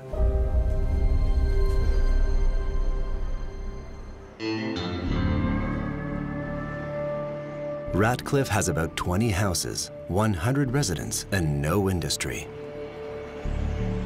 10 kilometers from this hamlet lies the town of Cuero, with 6,700 inhabitants and a 200-year history. Wayne Addix, a retiree who serves as president of the local Heritage Museum, is passionate about his city's heritage. The mission of the museum is to tell the story of the history of Cuero and tell about its people. Cuero is a very volunteering town. Many people are here doing things to make the town a better place. There's a regular group that meets at the Dairy Queen. There's people who meet at the Wild Turkey in the evening. We do have our places where you can go get a good beer. There's, of course, church. Cuero is a very religious-based community, and we probably have over 30 churches in the town. The county itself is a major producer of beef, one of the largest shippers of beef in the country. Many of them are long-term family ranches. Some areas of the country, they've been taken over by big corporations. Here, they're still mostly family ranches. Ratcliffe and Cuero are a part of DeWitt County, an area of 910 square kilometers that has gradually become the playground of the terrifying Chupacabra. Most of the sightings have come from this area. The Chupacabra has been reported from Puerto Rico to Maine, and so it's not unique to this area. I would say that we seem to see more sightings than most places.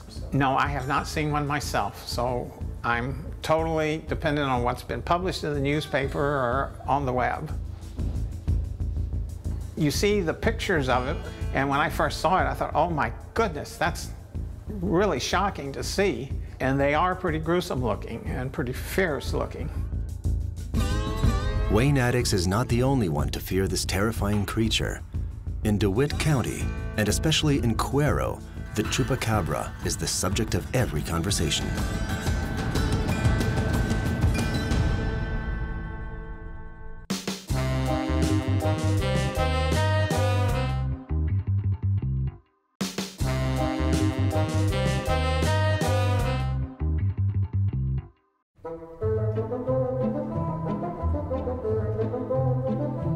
On a ranch on the outskirts of Cuero lives a true animal lover, Dr. Phyllis Canyon. Certified nutritional consultant, doctor of naturopathic medicine, animal enthusiast, outdoorsman, and I love life. I hunt anywhere that I have a chance to. This is a Burchell zebra from Namibia. A zebra is a very, very difficult and very challenging animal. This is a bobcat that was taken on this ranch. In the beginning, I thought it's what was taking my chickens until I shot him one night. And the next night, a chicken was killed and he was dead. So then I knew I had something different. What frightening creature attacked Dr. Canyon's chickens? I came home and one of the chickens was dead. And it's like, now this is really bizarre that the chicken would have been left dead there. Any predator is going to pick the animal up and carry it off. All the prime meat is still on the chicken. The chicken was opened only in its thorax area. So I got a white rag and I dabbed the area and there was no blood on the rag. And I thought, oh my gosh. So what would kill the animal and really be only intense at drinking the blood or sucking the blood? After the 7th chicken I found in the exact same fashion, then I began to ask the neighbors, and immediately everyone said, oh my gosh, Dr. Canyon, that is the Chupacabra. And I'm like, what, the Chupa what? And they said, a Chupacabra, that's a bloodsucker.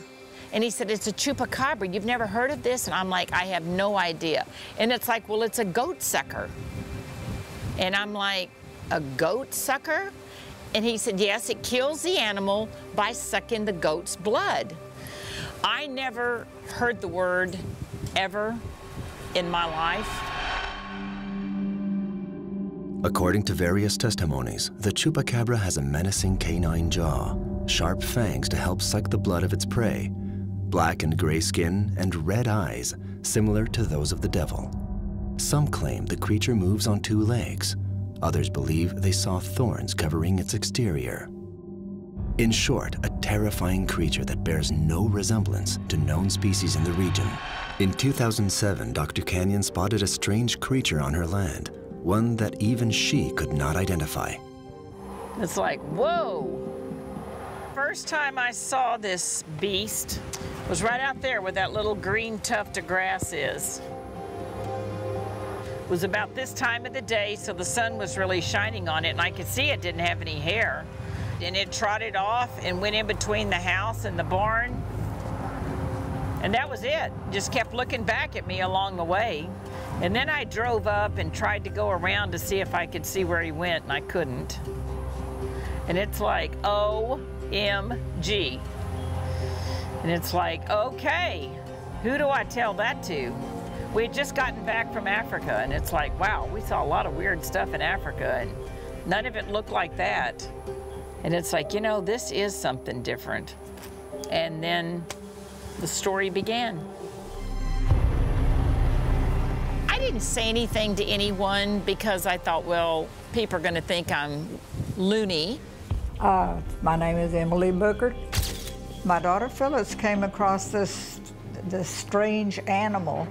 We don't know where it came from. She happened to see one of the first ones, and she's been interested in it ever since. I kept seeing an animal on the ranch that I did not know what it was. I didn't know why its behavior was what it was. But the more people that I told what was happening with my chickens, all told I lost 28, they all kept saying the same word, Chupacabra. And that's when I started to think, man, this is something really different, but why me? Am I the only one that's seeing it? Why on this ranch? Because this is nothing but ranch land around here. For Dr. Canyon, a lifelong hunter, there is one trophy missing from her collection. But one summer day 7 years ago, a neighbor rancher called me about 7 o'clock one Saturday morning, and he said, hey, you know that animal that you've been seeing, that Chupacabra? Somebody hit it on the road right in front of our ranch. Her luck suddenly changed. So I wanted to maintain the body so that we have it to always look at.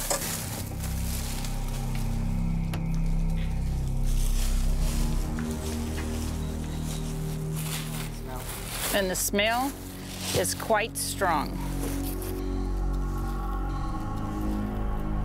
And this is the tail that we preserved because the tail is so long, and that is very, very unusual. Just a genetic disposition in that particular type of animal for sure. That is the real thing.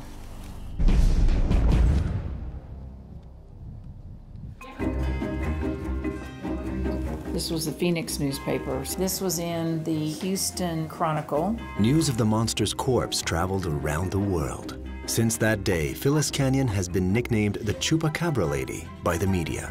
People hear about it and correspond with her about it and want to know more about it. School children write about it. It's just been phenomenal. My name is Amanda Brown. I'm an anchor, producer, and a reporter.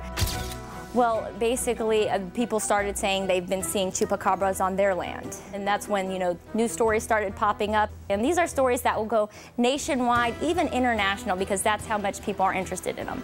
And things have not been the same since. I'm an old newspaper woman, so I save clippings of everything. And over the years, as you can see, it's just accumulated, and all of these clippings are from places all over the world. Do I have an animal background? No. I have been an outdoorsman all my life. And how I got deemed the Chupacabra Lady, I'm not sure if there is anyone that has done as much research into the animal and has had something to correlate some of its abnormalities to. And this has been going on for 7 years, and the interest has not waned one bit. People are still interested in the Chupacabra.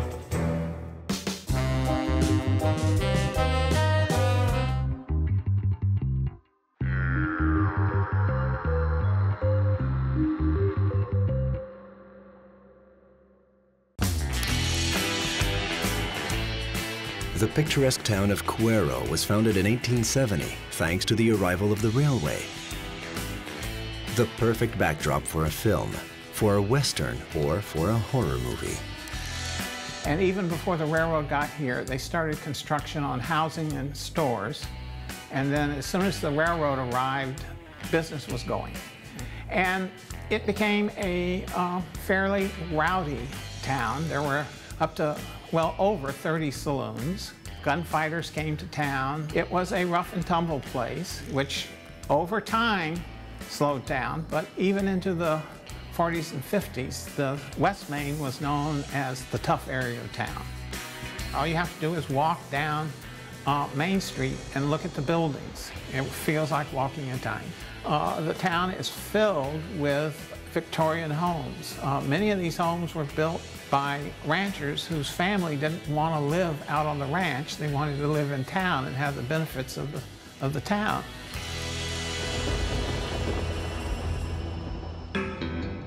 And just like in the Wild West, everything is possible, even monsters.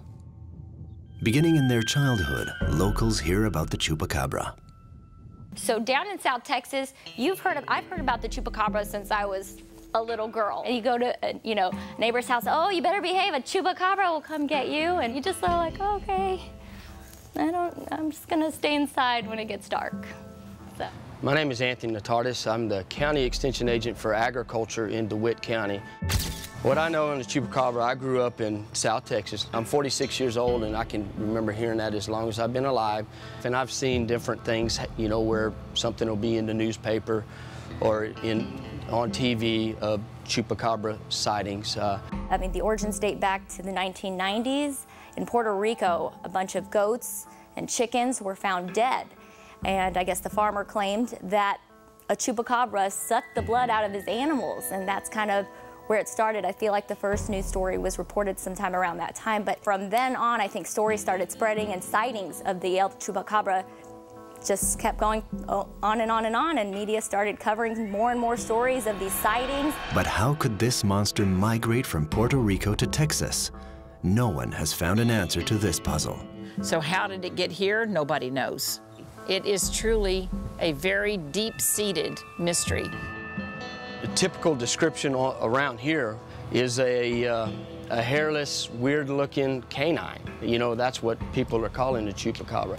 People say it's a creature unlike they've ever seen before. It's got sharp fangs, long nails, hairless. It's on 4 legs. It's scary. And a lot of people in South Texas do believe in the Chupacabra because there's a lot of farmers, a lot of ranchers that have livestock. So they keep their guns with them, just in case something runs along the field that they don't know, and they will shoot it. Some people even have some stuffed in their houses.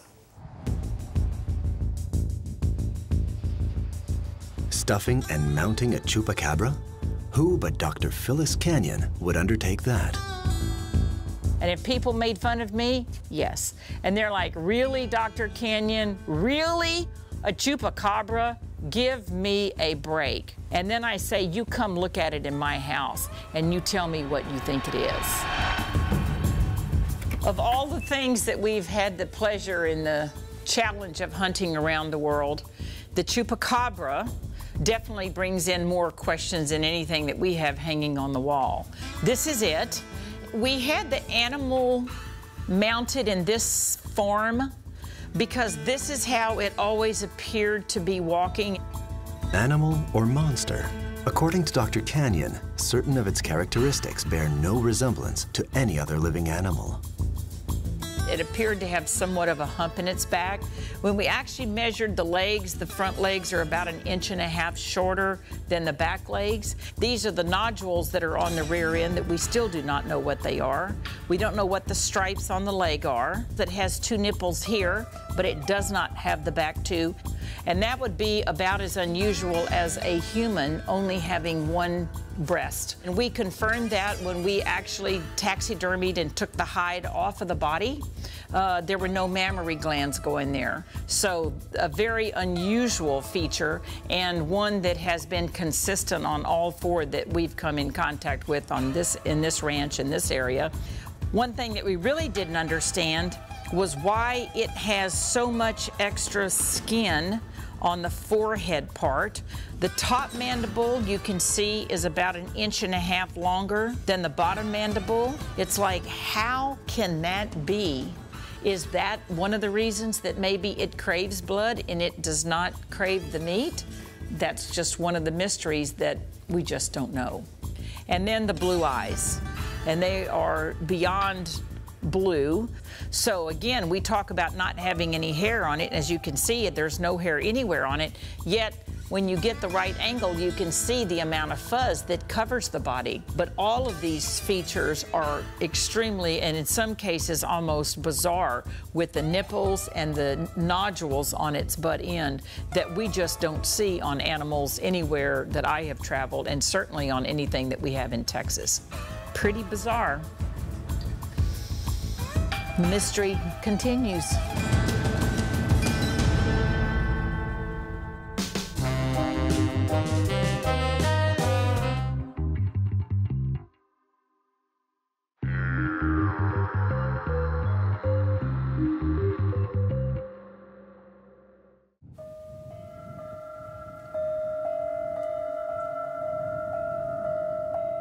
Despite the capture of what appears to be the body of a chupacabra, Dr. Phyllis Canyon continues to search for the monster, regularly walking the dirt roads of her ranch in hopes of catching one alive. I have been a hunter all my life. She started out hunting birds when she was old enough to shoot a BB gun. Just a little BB gun. I mean, she could do worlds with that thing. And now they just hunt the big stuff.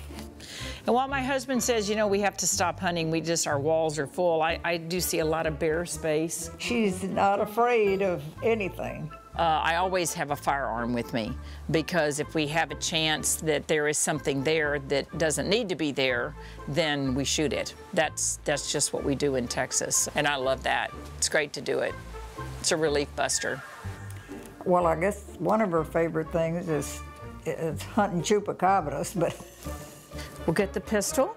Very, very good at what she does. We'll get the rifle. And we'll be sure we have a full clip.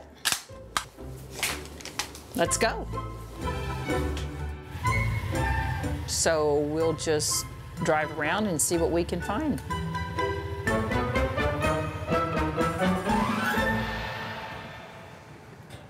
It was just a few meters from her home that she first laid eyes on this amazing creature. I'm going to take you and show you where I saw the chupacabra for the very first time. Well, this is the chupacabra pastures. Watch this.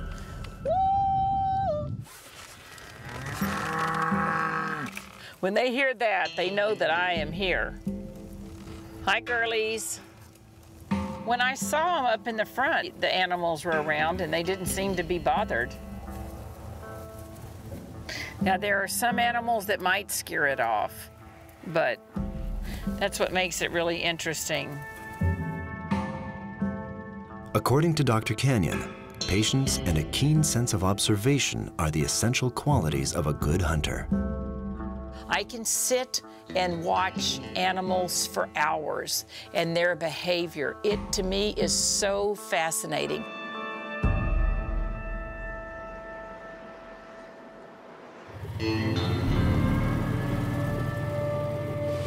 Well, I mean, you never know. When you hunt, you just never know. I mean, maybe you'll not see anything. Maybe you'll see something different. That's just the thrill of hunting.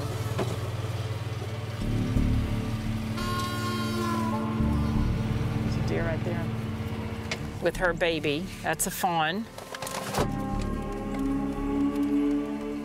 Maybe. Never know when you drive around what you may jump up. That's what we call jumping them up.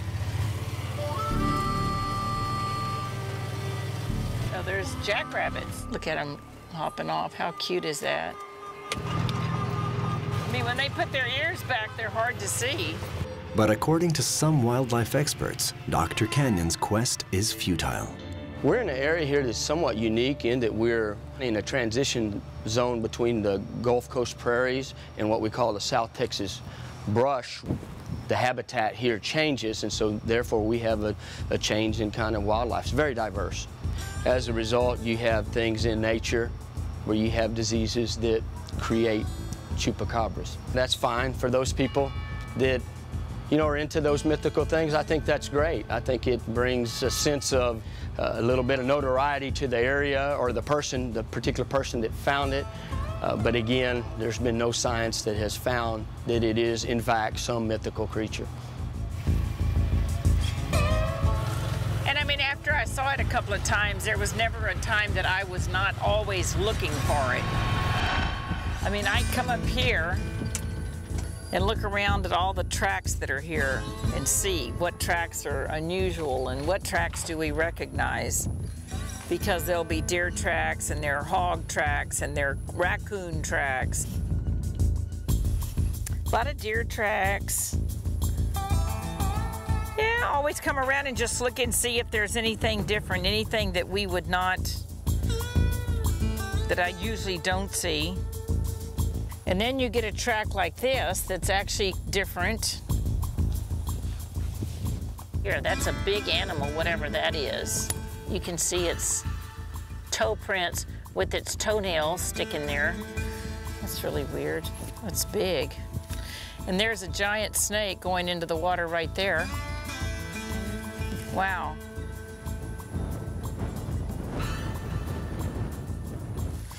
That's really cool. Sometimes you're lucky and sometimes you're not, so.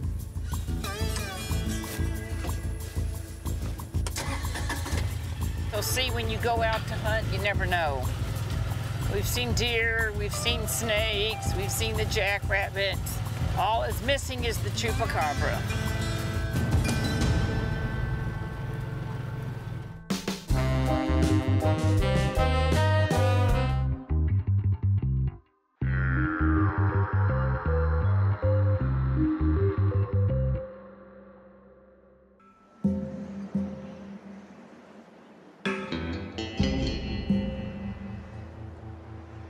Jackie and Arnold Stokes were luckier than Dr. Canyon.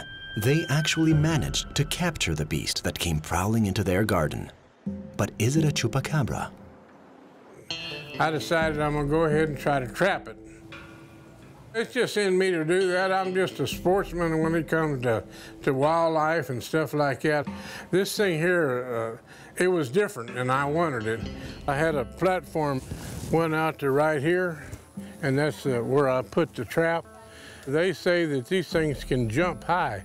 I don't know, I've never seen one jump, but I've heard people say that they can really jump high. And that night, about 11:30, 12 o'clock, we had it trapped.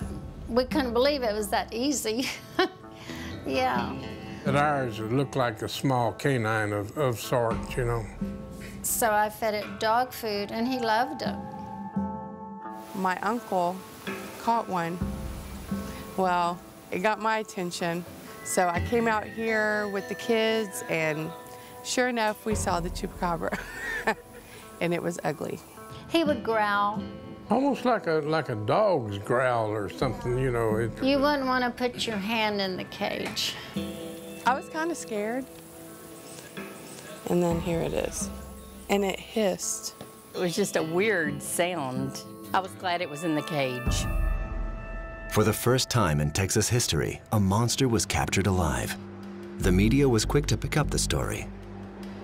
We took it to town, and the Quail Record, which is our newspaper in Quail, they come and took pictures of it and put it in the paper, and then Well, the word spread. Somebody said, well, it's been in New York.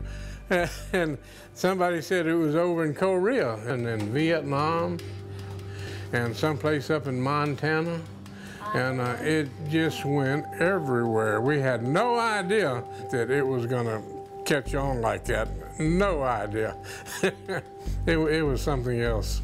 Oh, it was very much the talk of the town. You could go to any coffee shop or any place, any restaurant, and that was what individuals were visiting about. I just remember the article in the paper and the picture in the papers just stood out in my mind because it was so unique. At first I thought, well, maybe there is something to this chupacabra because that thing is alive and completely hairless and it really looks like a different kind of animal.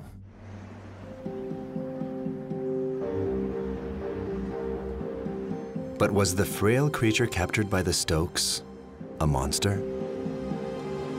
We had a family actually catch in a live trap a critter, again, that was experiencing hair loss, kind of really strange, distorted looking critter that was alive. And they called me and they're like, oh my gosh, we have a baby chupacabra. And as soon as I looked in it, it's like, well, that's not a chupacabra. And they're like, but I think it was determined that it was a raccoon or something like that, that again had a severe case of sarcoptic mange. Travis Shar, I'm a veterinarian in Victoria, Texas. I've had a couple people, ranchers, that have shot what they thought might be a chupacabra, and they come in and they bring it here and they say, what do you think, Dr. Shar? And I'll look at it and I say, well, it looks like a mangy coyote.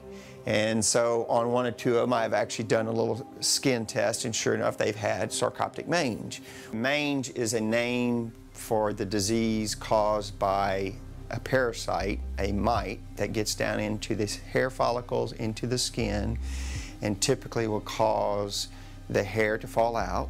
Some people said it was a raccoon with mange. Well, I never once saw him scratch or act uncomfortable. The skin pigmentation on that thing was good, and it had no sores or no red spots, or it did not scratch or anything to that effect, you know, so that thing does not have mange. they put cat food in the cage and it actually picked it up and ate it with both hands, which is what a coon does, a raccoon. I'm like, and they just didn't want to believe it. He had a growl, which the old coon hunters said was a sound unlike a raccoon makes. It's a raccoon. There's no two ways around it. It was at the Dairy Queen one morning in back of the truck, and I have some friends that come out and they all said that thing does not have mange. I'm thinking it could be something that's come over from Mexico. We were advised to not turn it loose, that we had to have it euthanized, which we did, humanely. I don't know what I'm gonna do with that ugly thing.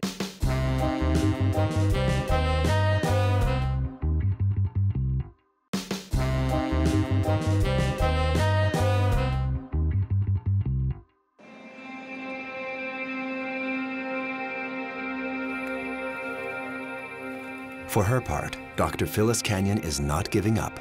She hopes to be the first to capture a real living chupacabra. Oh, the trap stayed up for about 4 years. When the animal goes in and steps on that, traps them. We caught a lot of stuff in it. We caught coons in it, and possums in it, and skunks in it, but the elusive chupacabra. That one is a challenge. So, gives me more incentive to just keep looking and trying to figure it out and think, how can it be smarter than me? That's what I think a lot. We just keep looking for them. Although to date, no chupacabra has been captured alive, here in Texas, people continue to believe in them. Because day after day, the people of South Texas continue to spot unusual creatures on their land. What's going on in this region? The reason why we're seeing so many maybe in this area is just the landscape of the county and this part of the state has changed.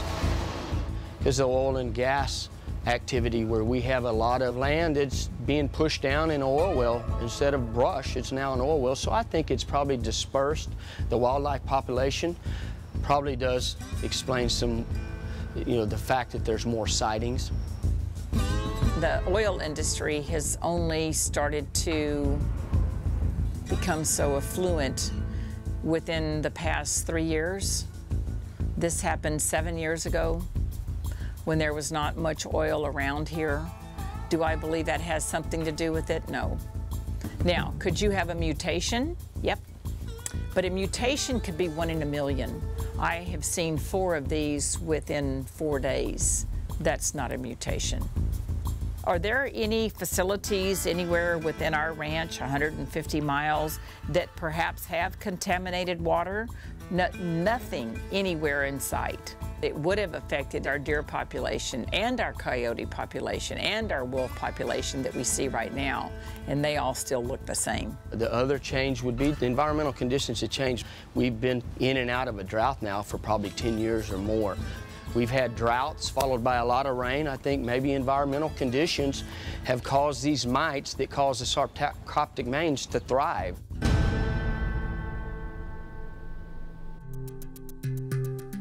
For Anthony Natardis, the mystery has a simple solution. If I recall, back then in 2007, Phyllis actually contacted my office as well as the game biologist and the game warden in this area, and all of us said the same thing, that this was probably again, a coyote that was out there or a fox that had a severe case of mange. Are these guys buffoons? A fox? A fox body is this big. So it's not a fox, you guys. This animal is huge. And this mange kept coming up. But every picture that I came across actually showed patches of hair missing. So typically when you have mange due to skin mites, the skin will look diseased because, number one, the hair's out, number two, they've scratched, number three, they get a bacterial infection, so they get scabby, flaky, inflamed, abnormal looking skin. As you can see, there's no hair anywhere on it, yet when you get the right angle, you can see the amount of fuzz that covers the body. And again, that would not be indigenous with an animal that actually has mange. But nor did the skin look like it was infected. Nowhere did it look like it had mange. Why are the eyes so brilliant blue? Why does the front leg appear to be shorter than the back leg? Why is the top mandible longer than the bottom mandible? You know, that disease, as it enrages the body in advanced forms, can really distort the look of the hide, the skin, the facial features. So they're really scary. And I can see how people would, you know, latch onto a story and call it a chupacabra or whatever else they want to call it. Some people are absolutely convinced that there is a different kind of animal out there. Others are not. I'm one of those probably who's not convinced. What it would take for me to believe in the chupacabra is scientific evidence. It would take some reputable biologists to tell me that their DNA and all is different. Looking for absolute proof, Dr. Phyllis Canyon decided to submit the carcass of her dead chupacabra to the ultimate test, DNA analysis. So I contacted UC Davis, University of California in Davis, California. They are the largest forensics animal university in the United States, and said, I have an animal that I want to do DNA on. So after about 8 weeks, they called me and they said, we have the results in, and are you sitting down? And I'm like, yes, I am.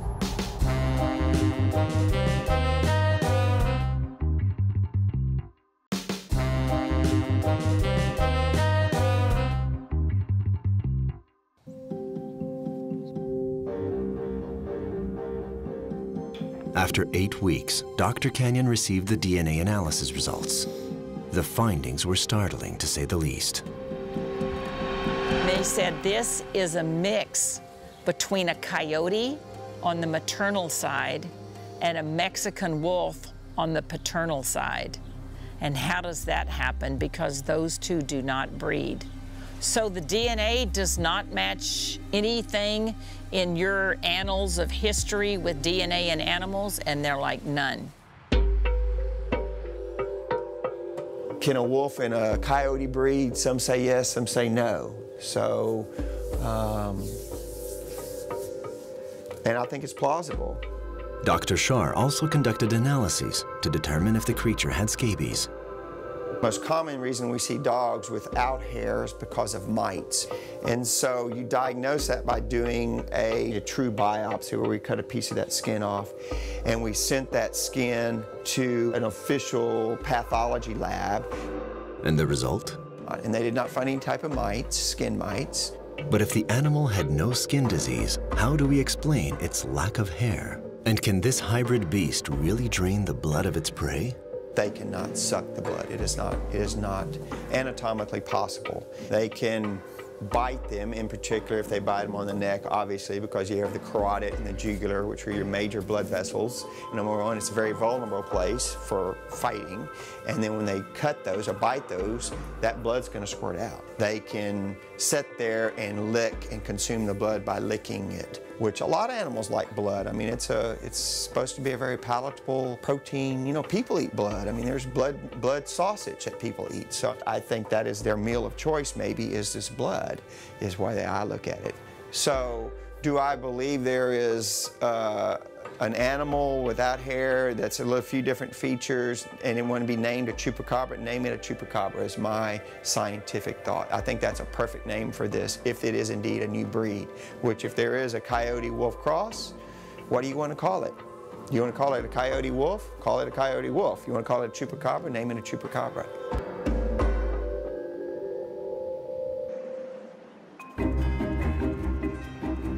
A new species or a mythical monster? In Cuero, opinions are divided. Do I believe? I believe anything is possible. Do we call it something different, or do we call it what that name is? As a professional in the business, we just know it as a fun thing for people to have fun with as a mythical creature. It's hard because that name is so tied with being a mythical animal. It's kind of like the Boogeymen. I'm the type of person I like to believe in folklore and myths. I still believe in Santa Claus and Tinkerbell. Because we have seen a number of them, and a number of them have been killed, hit by cars, and so forth, there are a lot of people who believe they are a different animal. I saw them. I know they exist, whatever this was. It's just not enough data for me to give a coherent answer, to be honest. And we know it's not a dog, and that it's not a mangy coyote or a mangy wolf. But what is it really? The mystery continues. So as long as no one says this isn't a Chupacabra, you can't really say. Can't really say which one, who is right. Can't really say.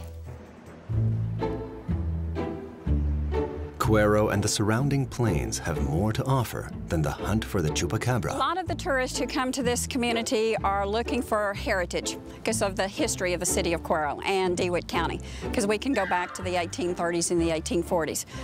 You have a lot of people who are coming in to do some hunting and fishing. The Cuero Heritage Museum is expanding.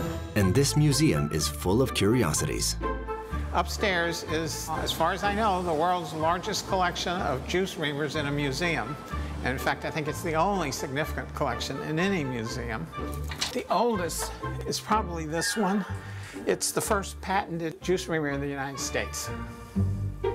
We have probably 5,000 individuals who come in the springtime and enjoy the wildflowers of DeWitt County. Cuero is the wildflower capital of Texas, and the surrounding area is just filled with fields of color. We have 10 to 12,000 people who come in October to enjoy Turkey Fest and all of those activities and watch the turkeys race. And so that's a big celebration in October. It's quite an event.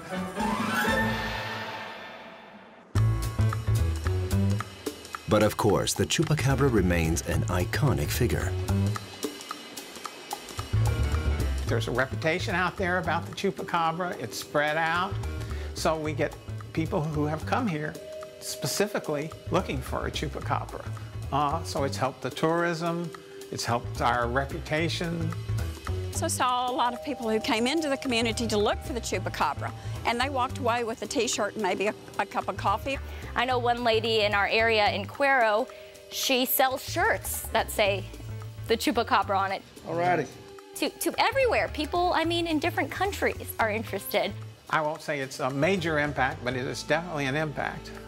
I think that those sightings by those individuals were, in their minds, very real. They've broadened our horizons. They've brought us to another threshold of education about mythical creatures, as well as the possibility that some animals may be different because of their environment. The legend of the Chupacabra has left its mark on Cuero. And as for Dr. Canyon, her encounter with the monster changed her life. You know, this has been 7 years since I first saw the Chupacabra. So for me, the questions always continue, and the quest to find out what it is will never end.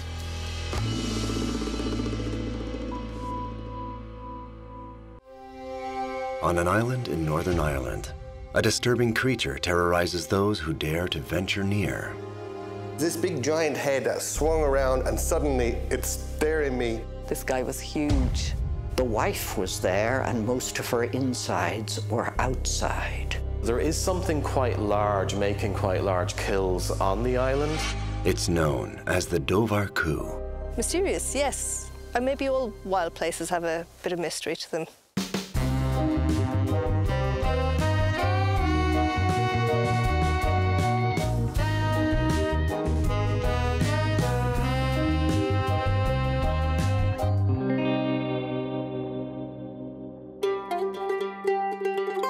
Ireland is breathtaking scenery and savage nature. Visitors get lost in its emerald green plains never far from the roar of the sea. Here, the fantastic and the far-fetched form part of the local culture. From Lucky Charms to ghost stories, century-old Irish legends live on among the locals, eager to pass them on. But one Irish monster has caused more of a stir than the others. A creature resembling a giant otter that emits a blood-curdling scream. The Dovar Coup. Sean Corcoran believes he encountered the creature in 2003. He had the scare of his life while camping with the family on Omey Island, northwest of the country. It was 2003. My wife Miranda and I took off on a holiday around Ireland, and we decided to stay on an island just off of the mainland called Omey Island. We parked the Jeep right at the centre of the island, really quite close to the lake. There's a freshwater lake in the centre of the island. And we set up camp there. It was a lovely evening. We had a tent, so by the time we had gone to bed, with lights out, we were literally nearly asleep. And the next thing, we heard some noises down at the lake. This particular night, we were sound asleep and we got woken by a really, really loud splashing noise. It was about 2 o'clock in the morning. And I suppose we were feeling a bit mischievous.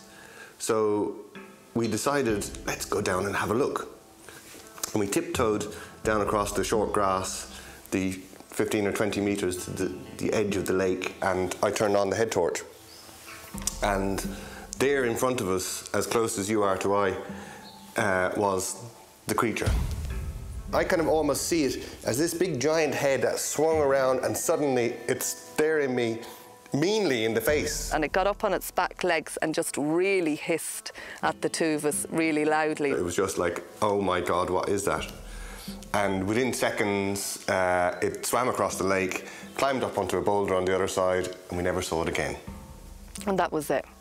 And we were kind of left standing there speechless. What was that? After that, we went for our lunch over to the local pub on the mainland, and we were sitting there and we were saying, well, we asked them, what do you think? So we did, we said it to them. The whole pub went quiet. So we were like, ooh, we've uncovered something here. You know, our love affair for Omey began then. The pub the Corcorans are talking about is Sweeney's, located on the shore facing Omey Island in the city of Clattigduff. Mary Sweeney is the pub's owner, and despite herself, the village's amateur historian and spokeswoman. Here, everyone knows Mary.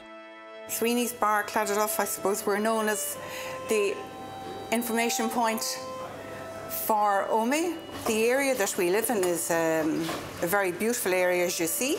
We're overlooking Omey Island, which is a very special island. It's really the jewel in Connemara.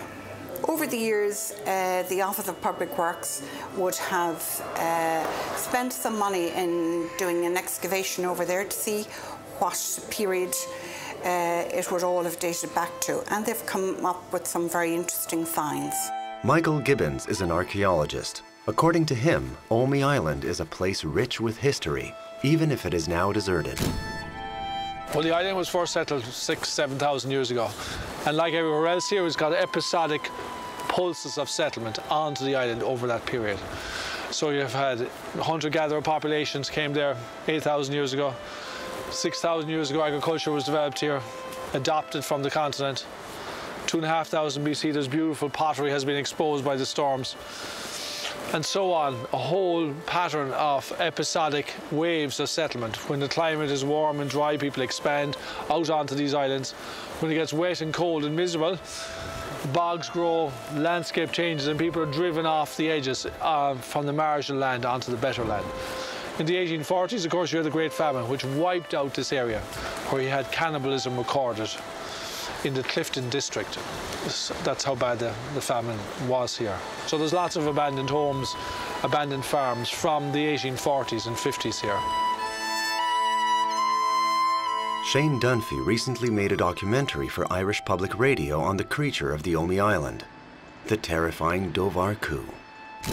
There's something very peaceful and something very wild and something very lonely about the island. I have to say that if there's anywhere in Ireland where there's going to be a monster or a boogeyman, Olney Island is an ideal spot, it's an ideal location. You could believe that something strange would make its home there.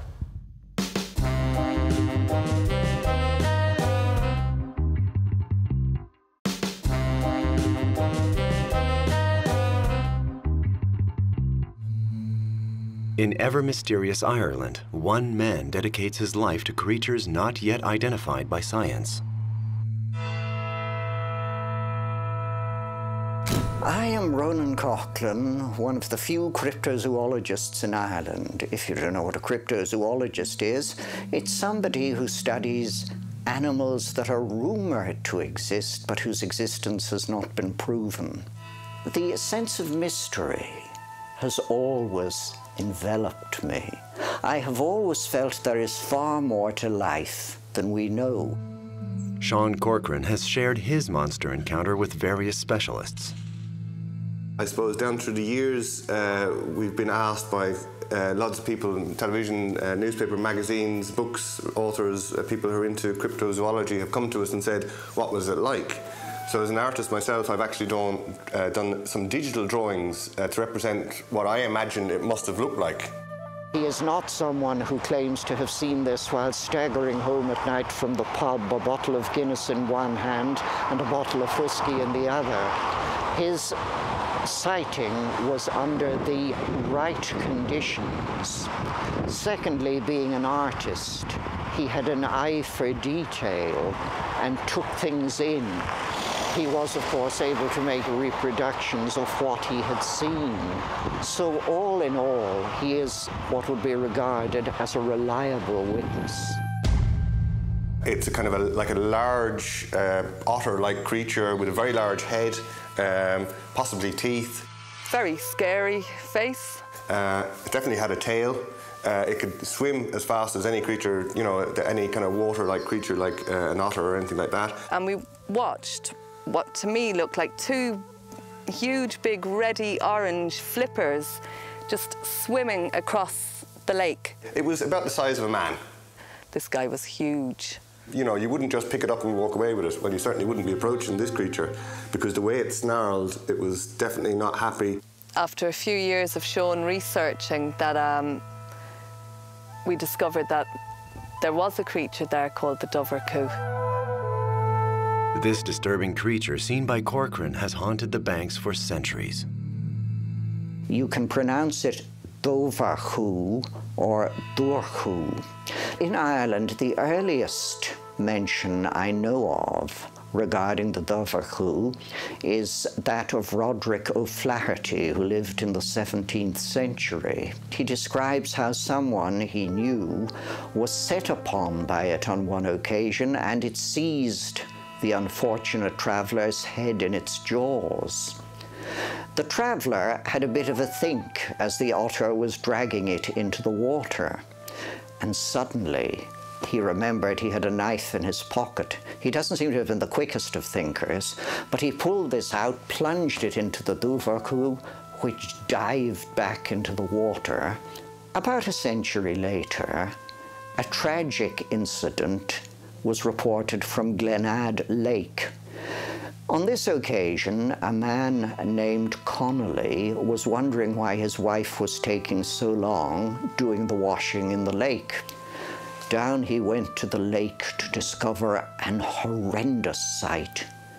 The wife was there and most of her insides were outside, and the duvarku was tucking into them.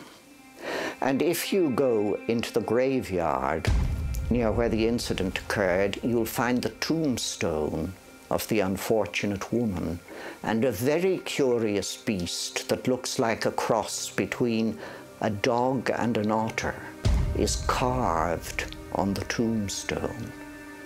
This is said by locals in hushed tones, because you always speak of such things in hushed tones, to be the beast which killed his wife.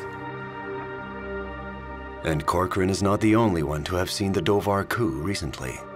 In the 1960s, again around the Galway region, there was a series of sightings.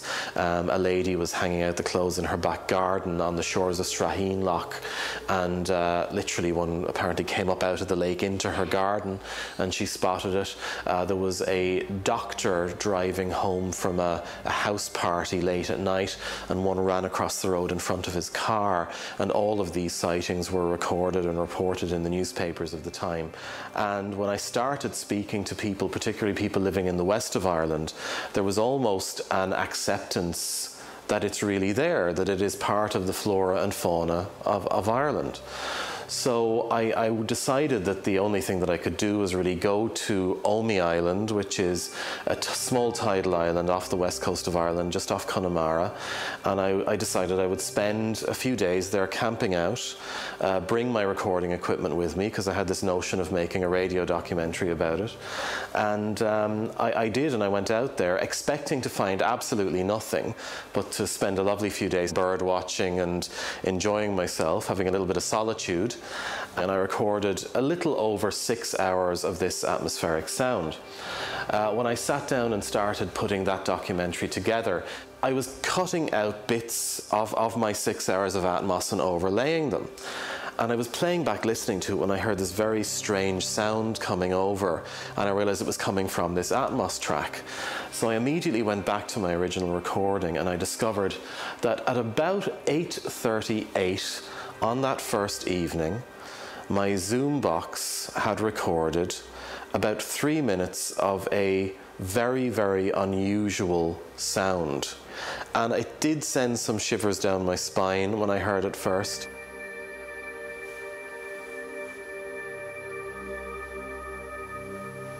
Just a few moments of kind of bird noise and Atmos first. It'll come in now in a sec. There you go.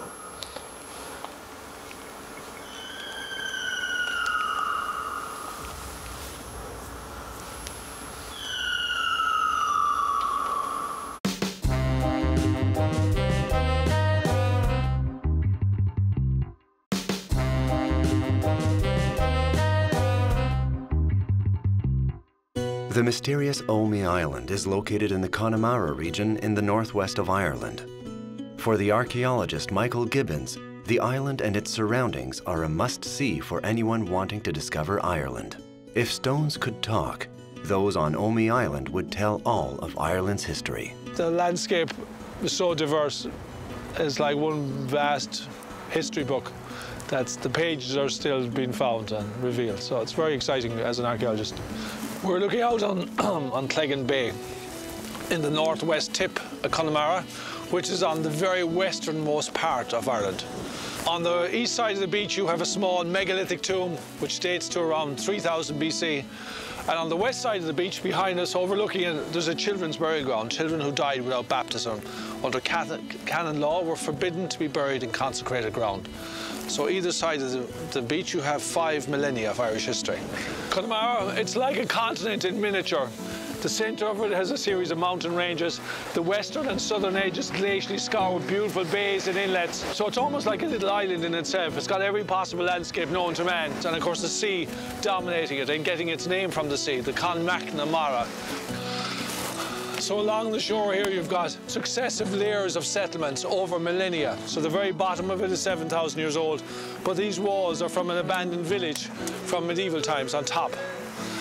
So you get these layers of history, one on top of the other.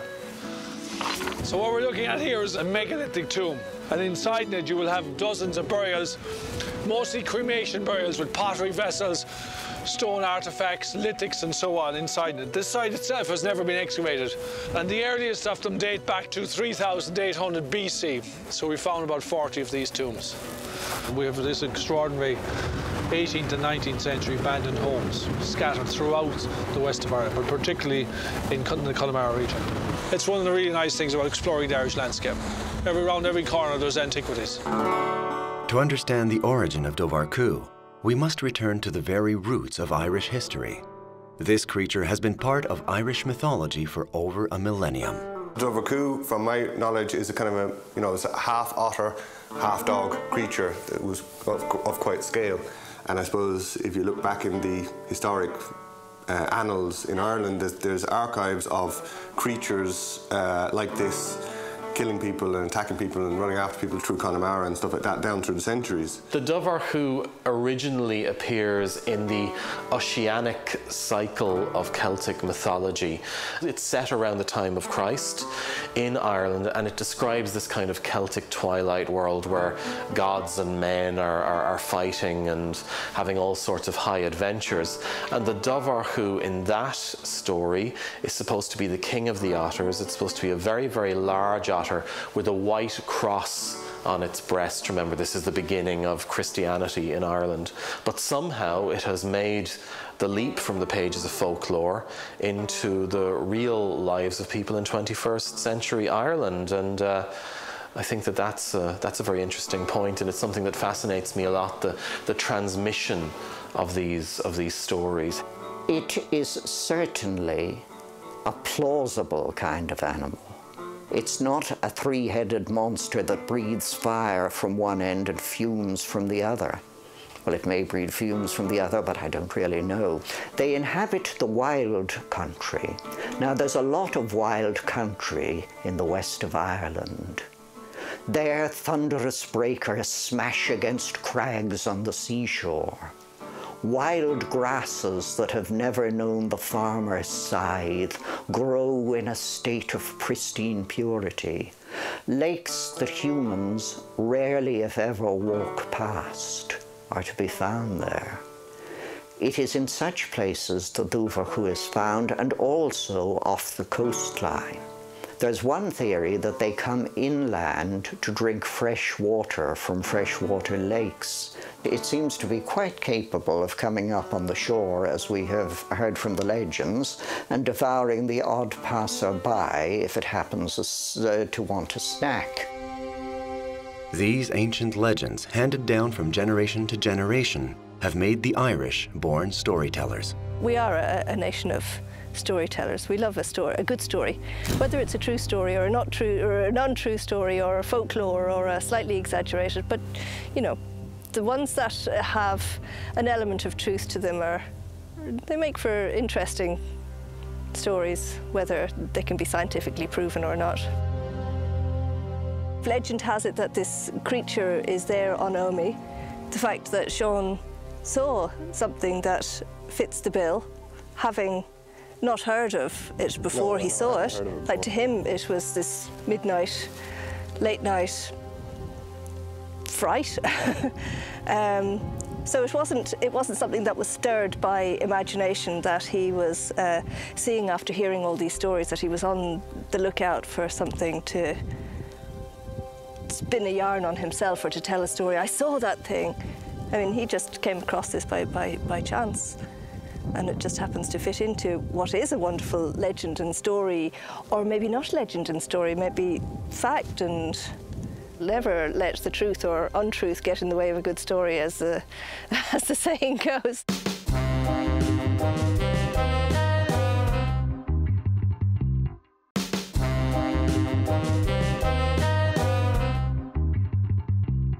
Omey Island is just 1 kilometer or half a mile from the shore, and yet once there, visitors have the impression of being completely cut off from the world. The sense of isolation is total. There's something very peaceful and something very wild and something very lonely about the island. I remember that first night that I was there, you sit there and you watch the tide coming in and enclosing you. There's a real sense that you've been cut off from the world, and in some ways it's like kind of stepping into a time machine, because you know the island is pretty much the same as it was back in the Stone Age. The lake itself is in kind of a basin right in the center of the island. It's a freshwater lake. One thing that I did discover was some very, very large animal droppings with very large mussel shells in them. These could be found around the lake, and I also came across the freshly killed body of a greater black-backed gull. This is the largest seabird that we have in Ireland. They're very, very large animals. They've got a wingspan of over 5 feet in length. You would want to be quite a large animal to take down one of these. So there is something quite large, making quite large kills on the island. But as I've said, what it is, I'm really not sure. There is an atmosphere there that not everybody sees or appreciates or feels. But I suppose, for me, really, when you're on the island and the tide closes behind you, then you can really experience kind of like being cut off from the rest of the world, being cut off from the mainland, and that's a really kind of a beautiful sensation. Mysterious, yes. And maybe all wild places have a bit of mystery to them. And it's remote and it's out there. And I suppose there's the fact that you're cut off from the mainland for half of the time that you're there. Because it's a tidal island, you drive out to the island when the tide is low, and then the tide comes up around you, so that there's that maybe slight tension that's created from being cut off from the mainland for stretches of time.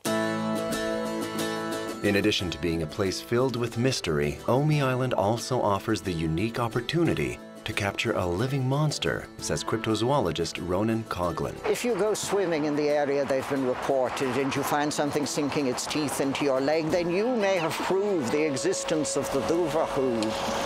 Fame and fortune will await you. The Nobel Prize for Science will be thrust in your face. This fan of mythic monsters and local legends prepares to confront the Dovar coup for the first time. I've not been to Omey Island, but I'm sure I'll familiarize myself with it fairly quickly. And if the Duvahoo should emerge and show fierce tendencies, you will be quite surprised at how fast I can run, bearing my age in mind. Let's go. Fearing nothing. There are no highways to Claddigduff, the village facing Omey Island. Visitors have to take the scenic Skye Road, which runs along the ocean. To get there from the capital city of Dublin, it takes about 3 hours by car. Well now, there is the place we seek, just outside Claddigduff. We should arrive there in 3 spaces of time. We want to get there before nightfall, because after nightfall it is said that the Duvahoo emerges from its watery lair. If there is any anomalous animal out there, no matter how quietly we proceed, it'll hear us coming. Let us just hope it isn't in a hungry mood and is lurking behind a hedge, waiting for our arrival.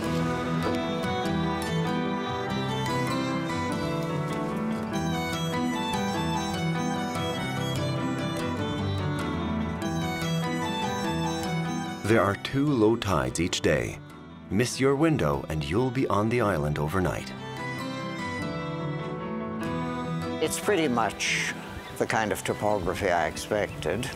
And in the midst of it is Fahey Lake, where this creature was allegedly seen. But until the tide goes down, we won't be able to walk over there. But everything comes to him who waits, as they say. Patience is a virtue.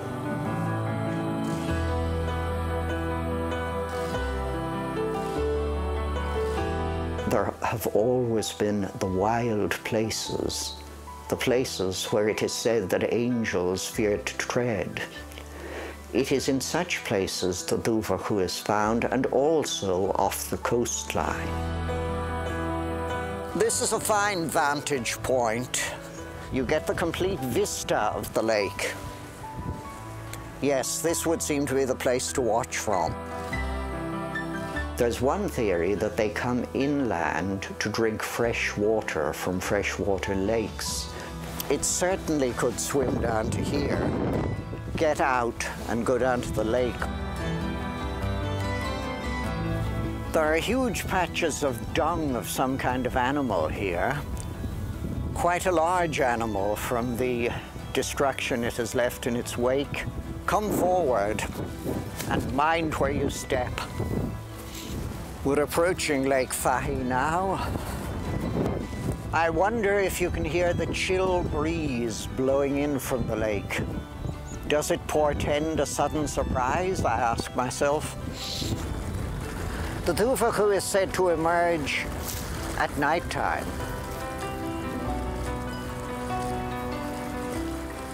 As it's the middle of the day, our chances of seeing anything odd are somewhat limited. But if we continue to scan, you never know. Sean Corcoran saw something that seemed so unusual, so out of the ordinary. It gave him a terrible fright. Let us see if we can get round to the other side of the lake and see what we might find. I suspect this path is man-made, but if it was made by the Duvahku, he did us a great service. The waters of the lake look as though they could conceal just about anything. They're certainly large enough to contain a monster of the type the Duvahku is supposed to be. Now, if you take a good look, that rock out there looks like it's the head of something, but of course it's only a rock. However, in the wrong visibility, it could be mistaken for an animal. With a little touch of imagination and perhaps a drop of whiskey in you, you could easily make that out to be an otter of unusual size. Now, there are considerable signs of droppings, particularly in the wilder side over there, but I think we may attribute those to cattle let onto the grassy verges of the loch from time to time. There is no way I know of that could be used to make the Duvahku surface, to summon the Duvahku, as it were, and lead it onto the shore. The only thing one can do is watch and wait. Now, as it was seen under cover of darkness, someone who was supposed to camp out overnight might be more lucky.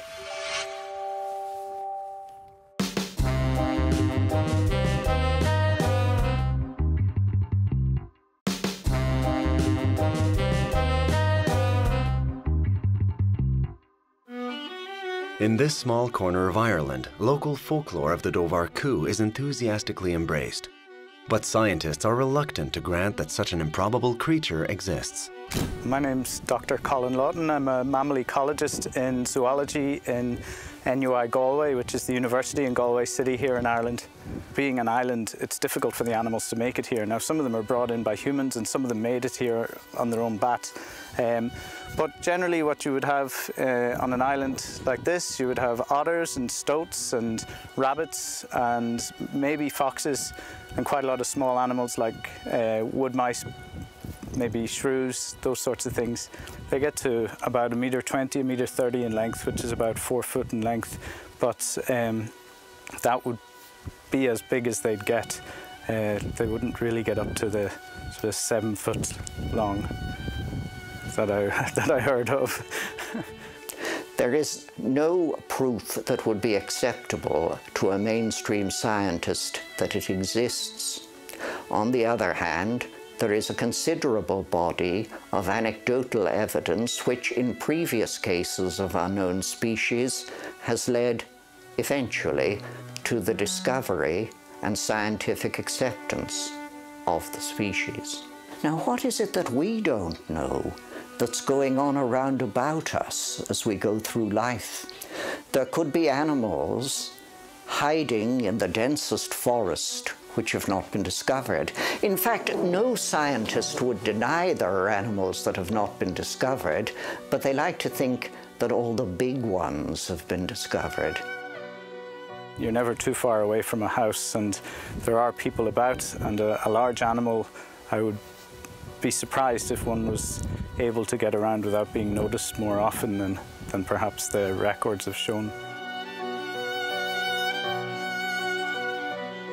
Let's walk along the shore a bit and see what we can discover.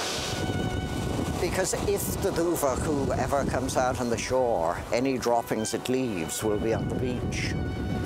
I don't think we're going to be very lucky. According to Dr. Colin Lawton, it is not a mythical Dovahku, but humble otters that have disturbed unsuspecting visitors to the island. They spend most of their active time in the water, but then they come out of the water and they nest on land. So they nest in holts, just in the banks of the lake or river, or even just along the beach. So you would be talking about something that's resident in the country, and you would, I would expect that we would have seen it and recorded it quite regularly, given the size of the animal.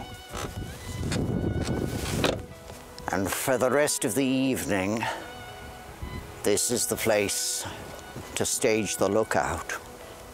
Down there, on the very edge, where I can look out from that slightly elevated piece of ground over the whole of the lake. And snugly ensconced in my car, I shall keep my eyes out for the dreadful Duvahku. Scientists can be rather narrow-minded sometimes about where the boundaries of the possible lie. We're all like that a bit, I suppose, because each of us has a kind of boundary of the possible. I would find it very difficult to believe in it. I'd like to keep an open mind and things, but this is a story that would be particularly difficult to believe in, simply because, as a mammal ecologist who goes out looking for tracks and signs of mammals, it's the way that we actually work on the animals, because they tend to be reclusive and stay away from humans. I think we would have found signs of it. If people have seen it, then you would expect it would be much easier to find the signs that they leave behind.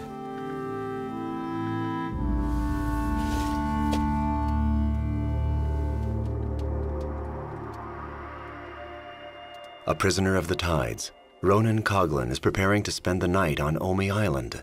He hasn't given up hope of encountering the Dovahku.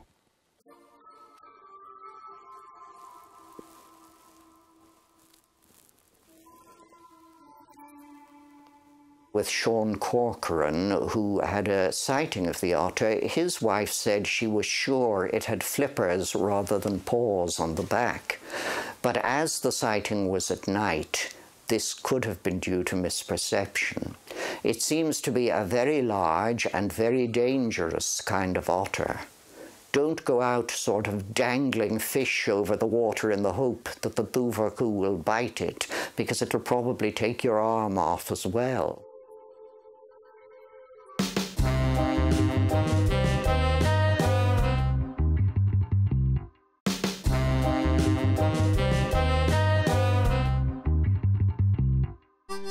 Despite their terrifying encounter with the Dovahku, the Corcorans remain attached to Omey Island.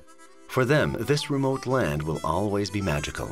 The grass is very short, there's rabbits everywhere, there's beautiful granite and limestone boulders everywhere, and like the landscape change out in the sky in Omey.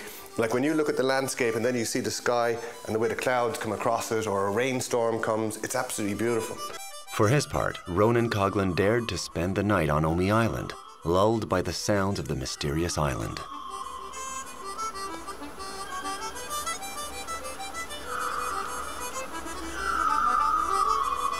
I've played this sound to biologists and animal call experts, particularly marine animal experts, and none of them have been able to identify what it is, so I'm completely perplexed.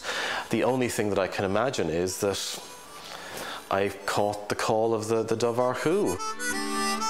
And did the cryptozoologist have his hoped-for encounter with the Dubh Ar Chú?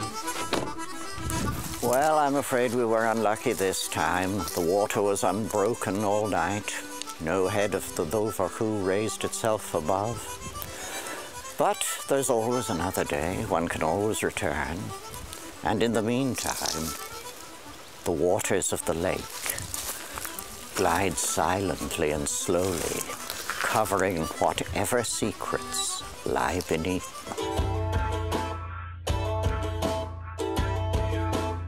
Yeah, we told quite a few people. Most people, as I said, thought we were kind of just pulling their leg. It's taken people till now, actually, to realise that we weren't. Most people just thought, all right, yeah, Sean and Miranda, yeah. I suppose I spent 7 or 8 years drawing the map. Every time we went back, I'd draw another little bit, put it away again, and you know, that next year we might travel down again. I'd draw another little bit of the map and try and fit the pieces of the puzzle together. I don't believe in spaceships from outer space, so like, I mean, I have never witnessed anything like this before. I don't have a bookcase full of cryptozoology books, and you know, I'm an artist. This is something that my wife and I witnessed. So I don't really. If it's a freak of nature, some kind of a giant species of otter, or whatever it might be, I leave that to the experts. But I know what we saw, and you know, it'll stick with us forever, I'm sure. I'm not really concerned about what it is, to be honest. Like,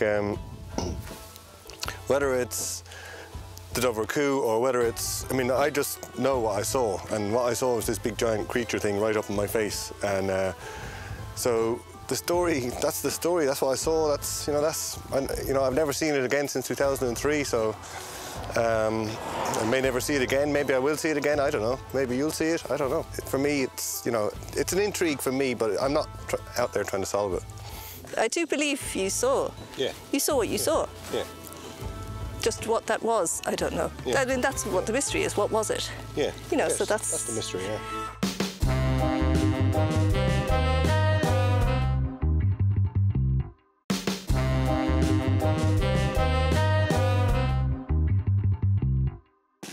And now I need a drink.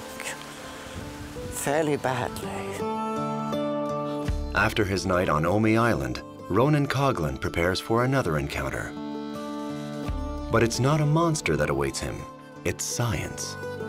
I've always felt that scientists who are in the mainstream of science have looked on cryptozoology askance, as it were. It's not the kind of thing, obviously, that you can say is part of mainstream science, because it doesn't involve bringing things into a laboratory, putting them on a table and analysing them. Well, science isn't really about going into a laboratory. Science, because, I mean, my science is all based in the field, but science is based purely on evidence. So everything that we record is based on what we see and what's there to be seen. And although there are aspects of the cryptozoology that would be perfectly acceptable because you're taking in records and examining them and so on, it's perhaps the idea that you're reading too much into it without actually having the evidence to back it. Is the Dubh Ar Chú a physiological impossibility? All the descriptions of it point, apart from the size and the orange feet, point to it being an otter. The thing is, though, it's 7 foot, 8 foot? Yes, some go as far as 9 foot, but I mean people who see things, particularly if they see things in the dark or in bad light, can make a mistake with the estimate of That's exactly it, but the otter is 4 to 5 foot max. 4 foot would be the average size of a male otter. Males are much bigger than females. And Where, like ourselves, you could have a very, very tall person. You wouldn't have a person that's twice the size of another person, and that's what this Dover Coo would be, twice the size, which makes... Is there any possibility of some kind of mutation? When a new species arises, very often it derives from a mutation that survives and goes on to breed. But the fact that there are records of these animals going back historically means that there's not just one of them, there are a breeding group of them, which means it makes it even harder to believe that they've never been, that they're Mind you, the ordinary otter is notoriously shy. I mean, I used to teach in a school which had an otter in a pond, and I never saw it once. For his part, Sean Corcoran hasn't taken a side in the debate between believers and skeptics. But one thing is certain. Whatever he saw that summer night in 2003 remains in the domain of the unexplained.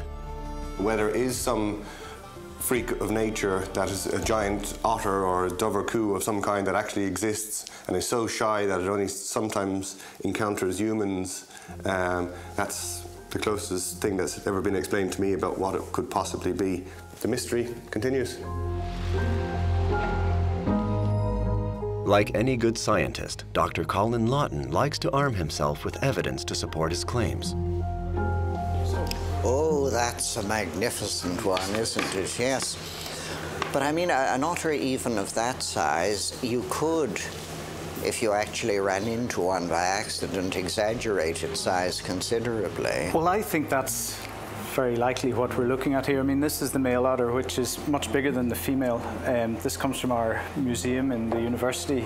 The description of the Dover Coo is exactly what we're looking at here, except for the size and the feet. I think one can make easy mistakes about the color of the feet of an animal, because the feet of an animal, like an otter, will often be seen underwater, or at least not very clearly. So otters are nocturnal animals, so it's most likely that they've been seen at night, and so... I mean, that looks just like descriptions of the Dover Coo, and people who started talking of the Dover Coo obviously thought they were talking about an otter, because that seems to be the original meaning of the word. You get a similar word for an ordinary otter in both Welsh and Breton, so I think that might be to some extent the answer, but I still think the occasional mutant could have arisen. It seems that this is, whatever it is, it's a creature that is living on the island and is going about the waters there, and as I say, it's something that we really don't know what it is. I think it's most likely to be a big otter that's caught someone by surprise. Yes. That's my view. But if I were to see that in the water, I wouldn't think it was a Dover Coo, but I would be pretty impressed with its size. I'll keep to it might exist, but there might be several different explanations for its existence. Jackie Corcoran, the sister of Sean, remains skeptical, but she admits that her brother is not the type to sink into storytelling. In short, the mystery remains unsolved. He would always have had his stories to tell, but I don't think he'd be a person who would be prone to exaggeration. He'd have a serious enough side to him, and he wouldn't be one to be prone to practical jokes and that sort of thing. That wouldn't really be his style. I'm not a storyteller. I don't make up stories. You know, I might tell a few yarns every now and again, but I'm not like, you know, I don't invent stories. So I suppose most people I've told seem to believe me, whether maybe they go off and they'd say, hey, he's a bit cracked, maybe, I don't know. I looked up a dictionary of Old Irish, that is to say Irish is spoken in early medieval times, and while it lists Dover Coo as meaning otter, it doesn't have the monstrous Dover Coo mentioned in it. That doesn't mean that nobody knew anything about it, but they weren't saying much if they did. The Corcorans return every summer to Omey Island, but now they're far more careful. We've gone more upmarket. We rent a house each time we go to the island now. Yeah, and we lock the door. There was a knock at the door, and we kind of thought, oh, that's strange, the tide is just closed. But it was a man with his 2 dogs, and he said, how do I get off the island? Well, you don't right now, you better come in for some tea, because the tide had closed behind him. So, I mean, that whole kind of element of freedom and kind of like, I hope that never changes. And I think that's what people, when they come to Omagh, they go away with lovely memories of all of that. And I suppose over the years as well, we see generation after generation coming back, you know, bringing their children and then their children's children. Like maybe in 100 years' time there'll be a preservation order on the island where you need to buy a ticket to go onto the island. I hope that doesn't happen, because the freedom of the island is it's just so simple and unspoilt. Yes, we did get lucky. We did see something that could be a mystical creature, but it isn't a mystical creature, it's real. He's real, the Omagh creature is definitely real. Yeah, the luck of the Irish, apparently we do have a few strange phenomenons in our country. So we were lucky enough to see one, maybe. I hope someday that somebody will come up with something constructive as a result of it all, and that we'll cease the memory of wonder. Strange things in Ireland.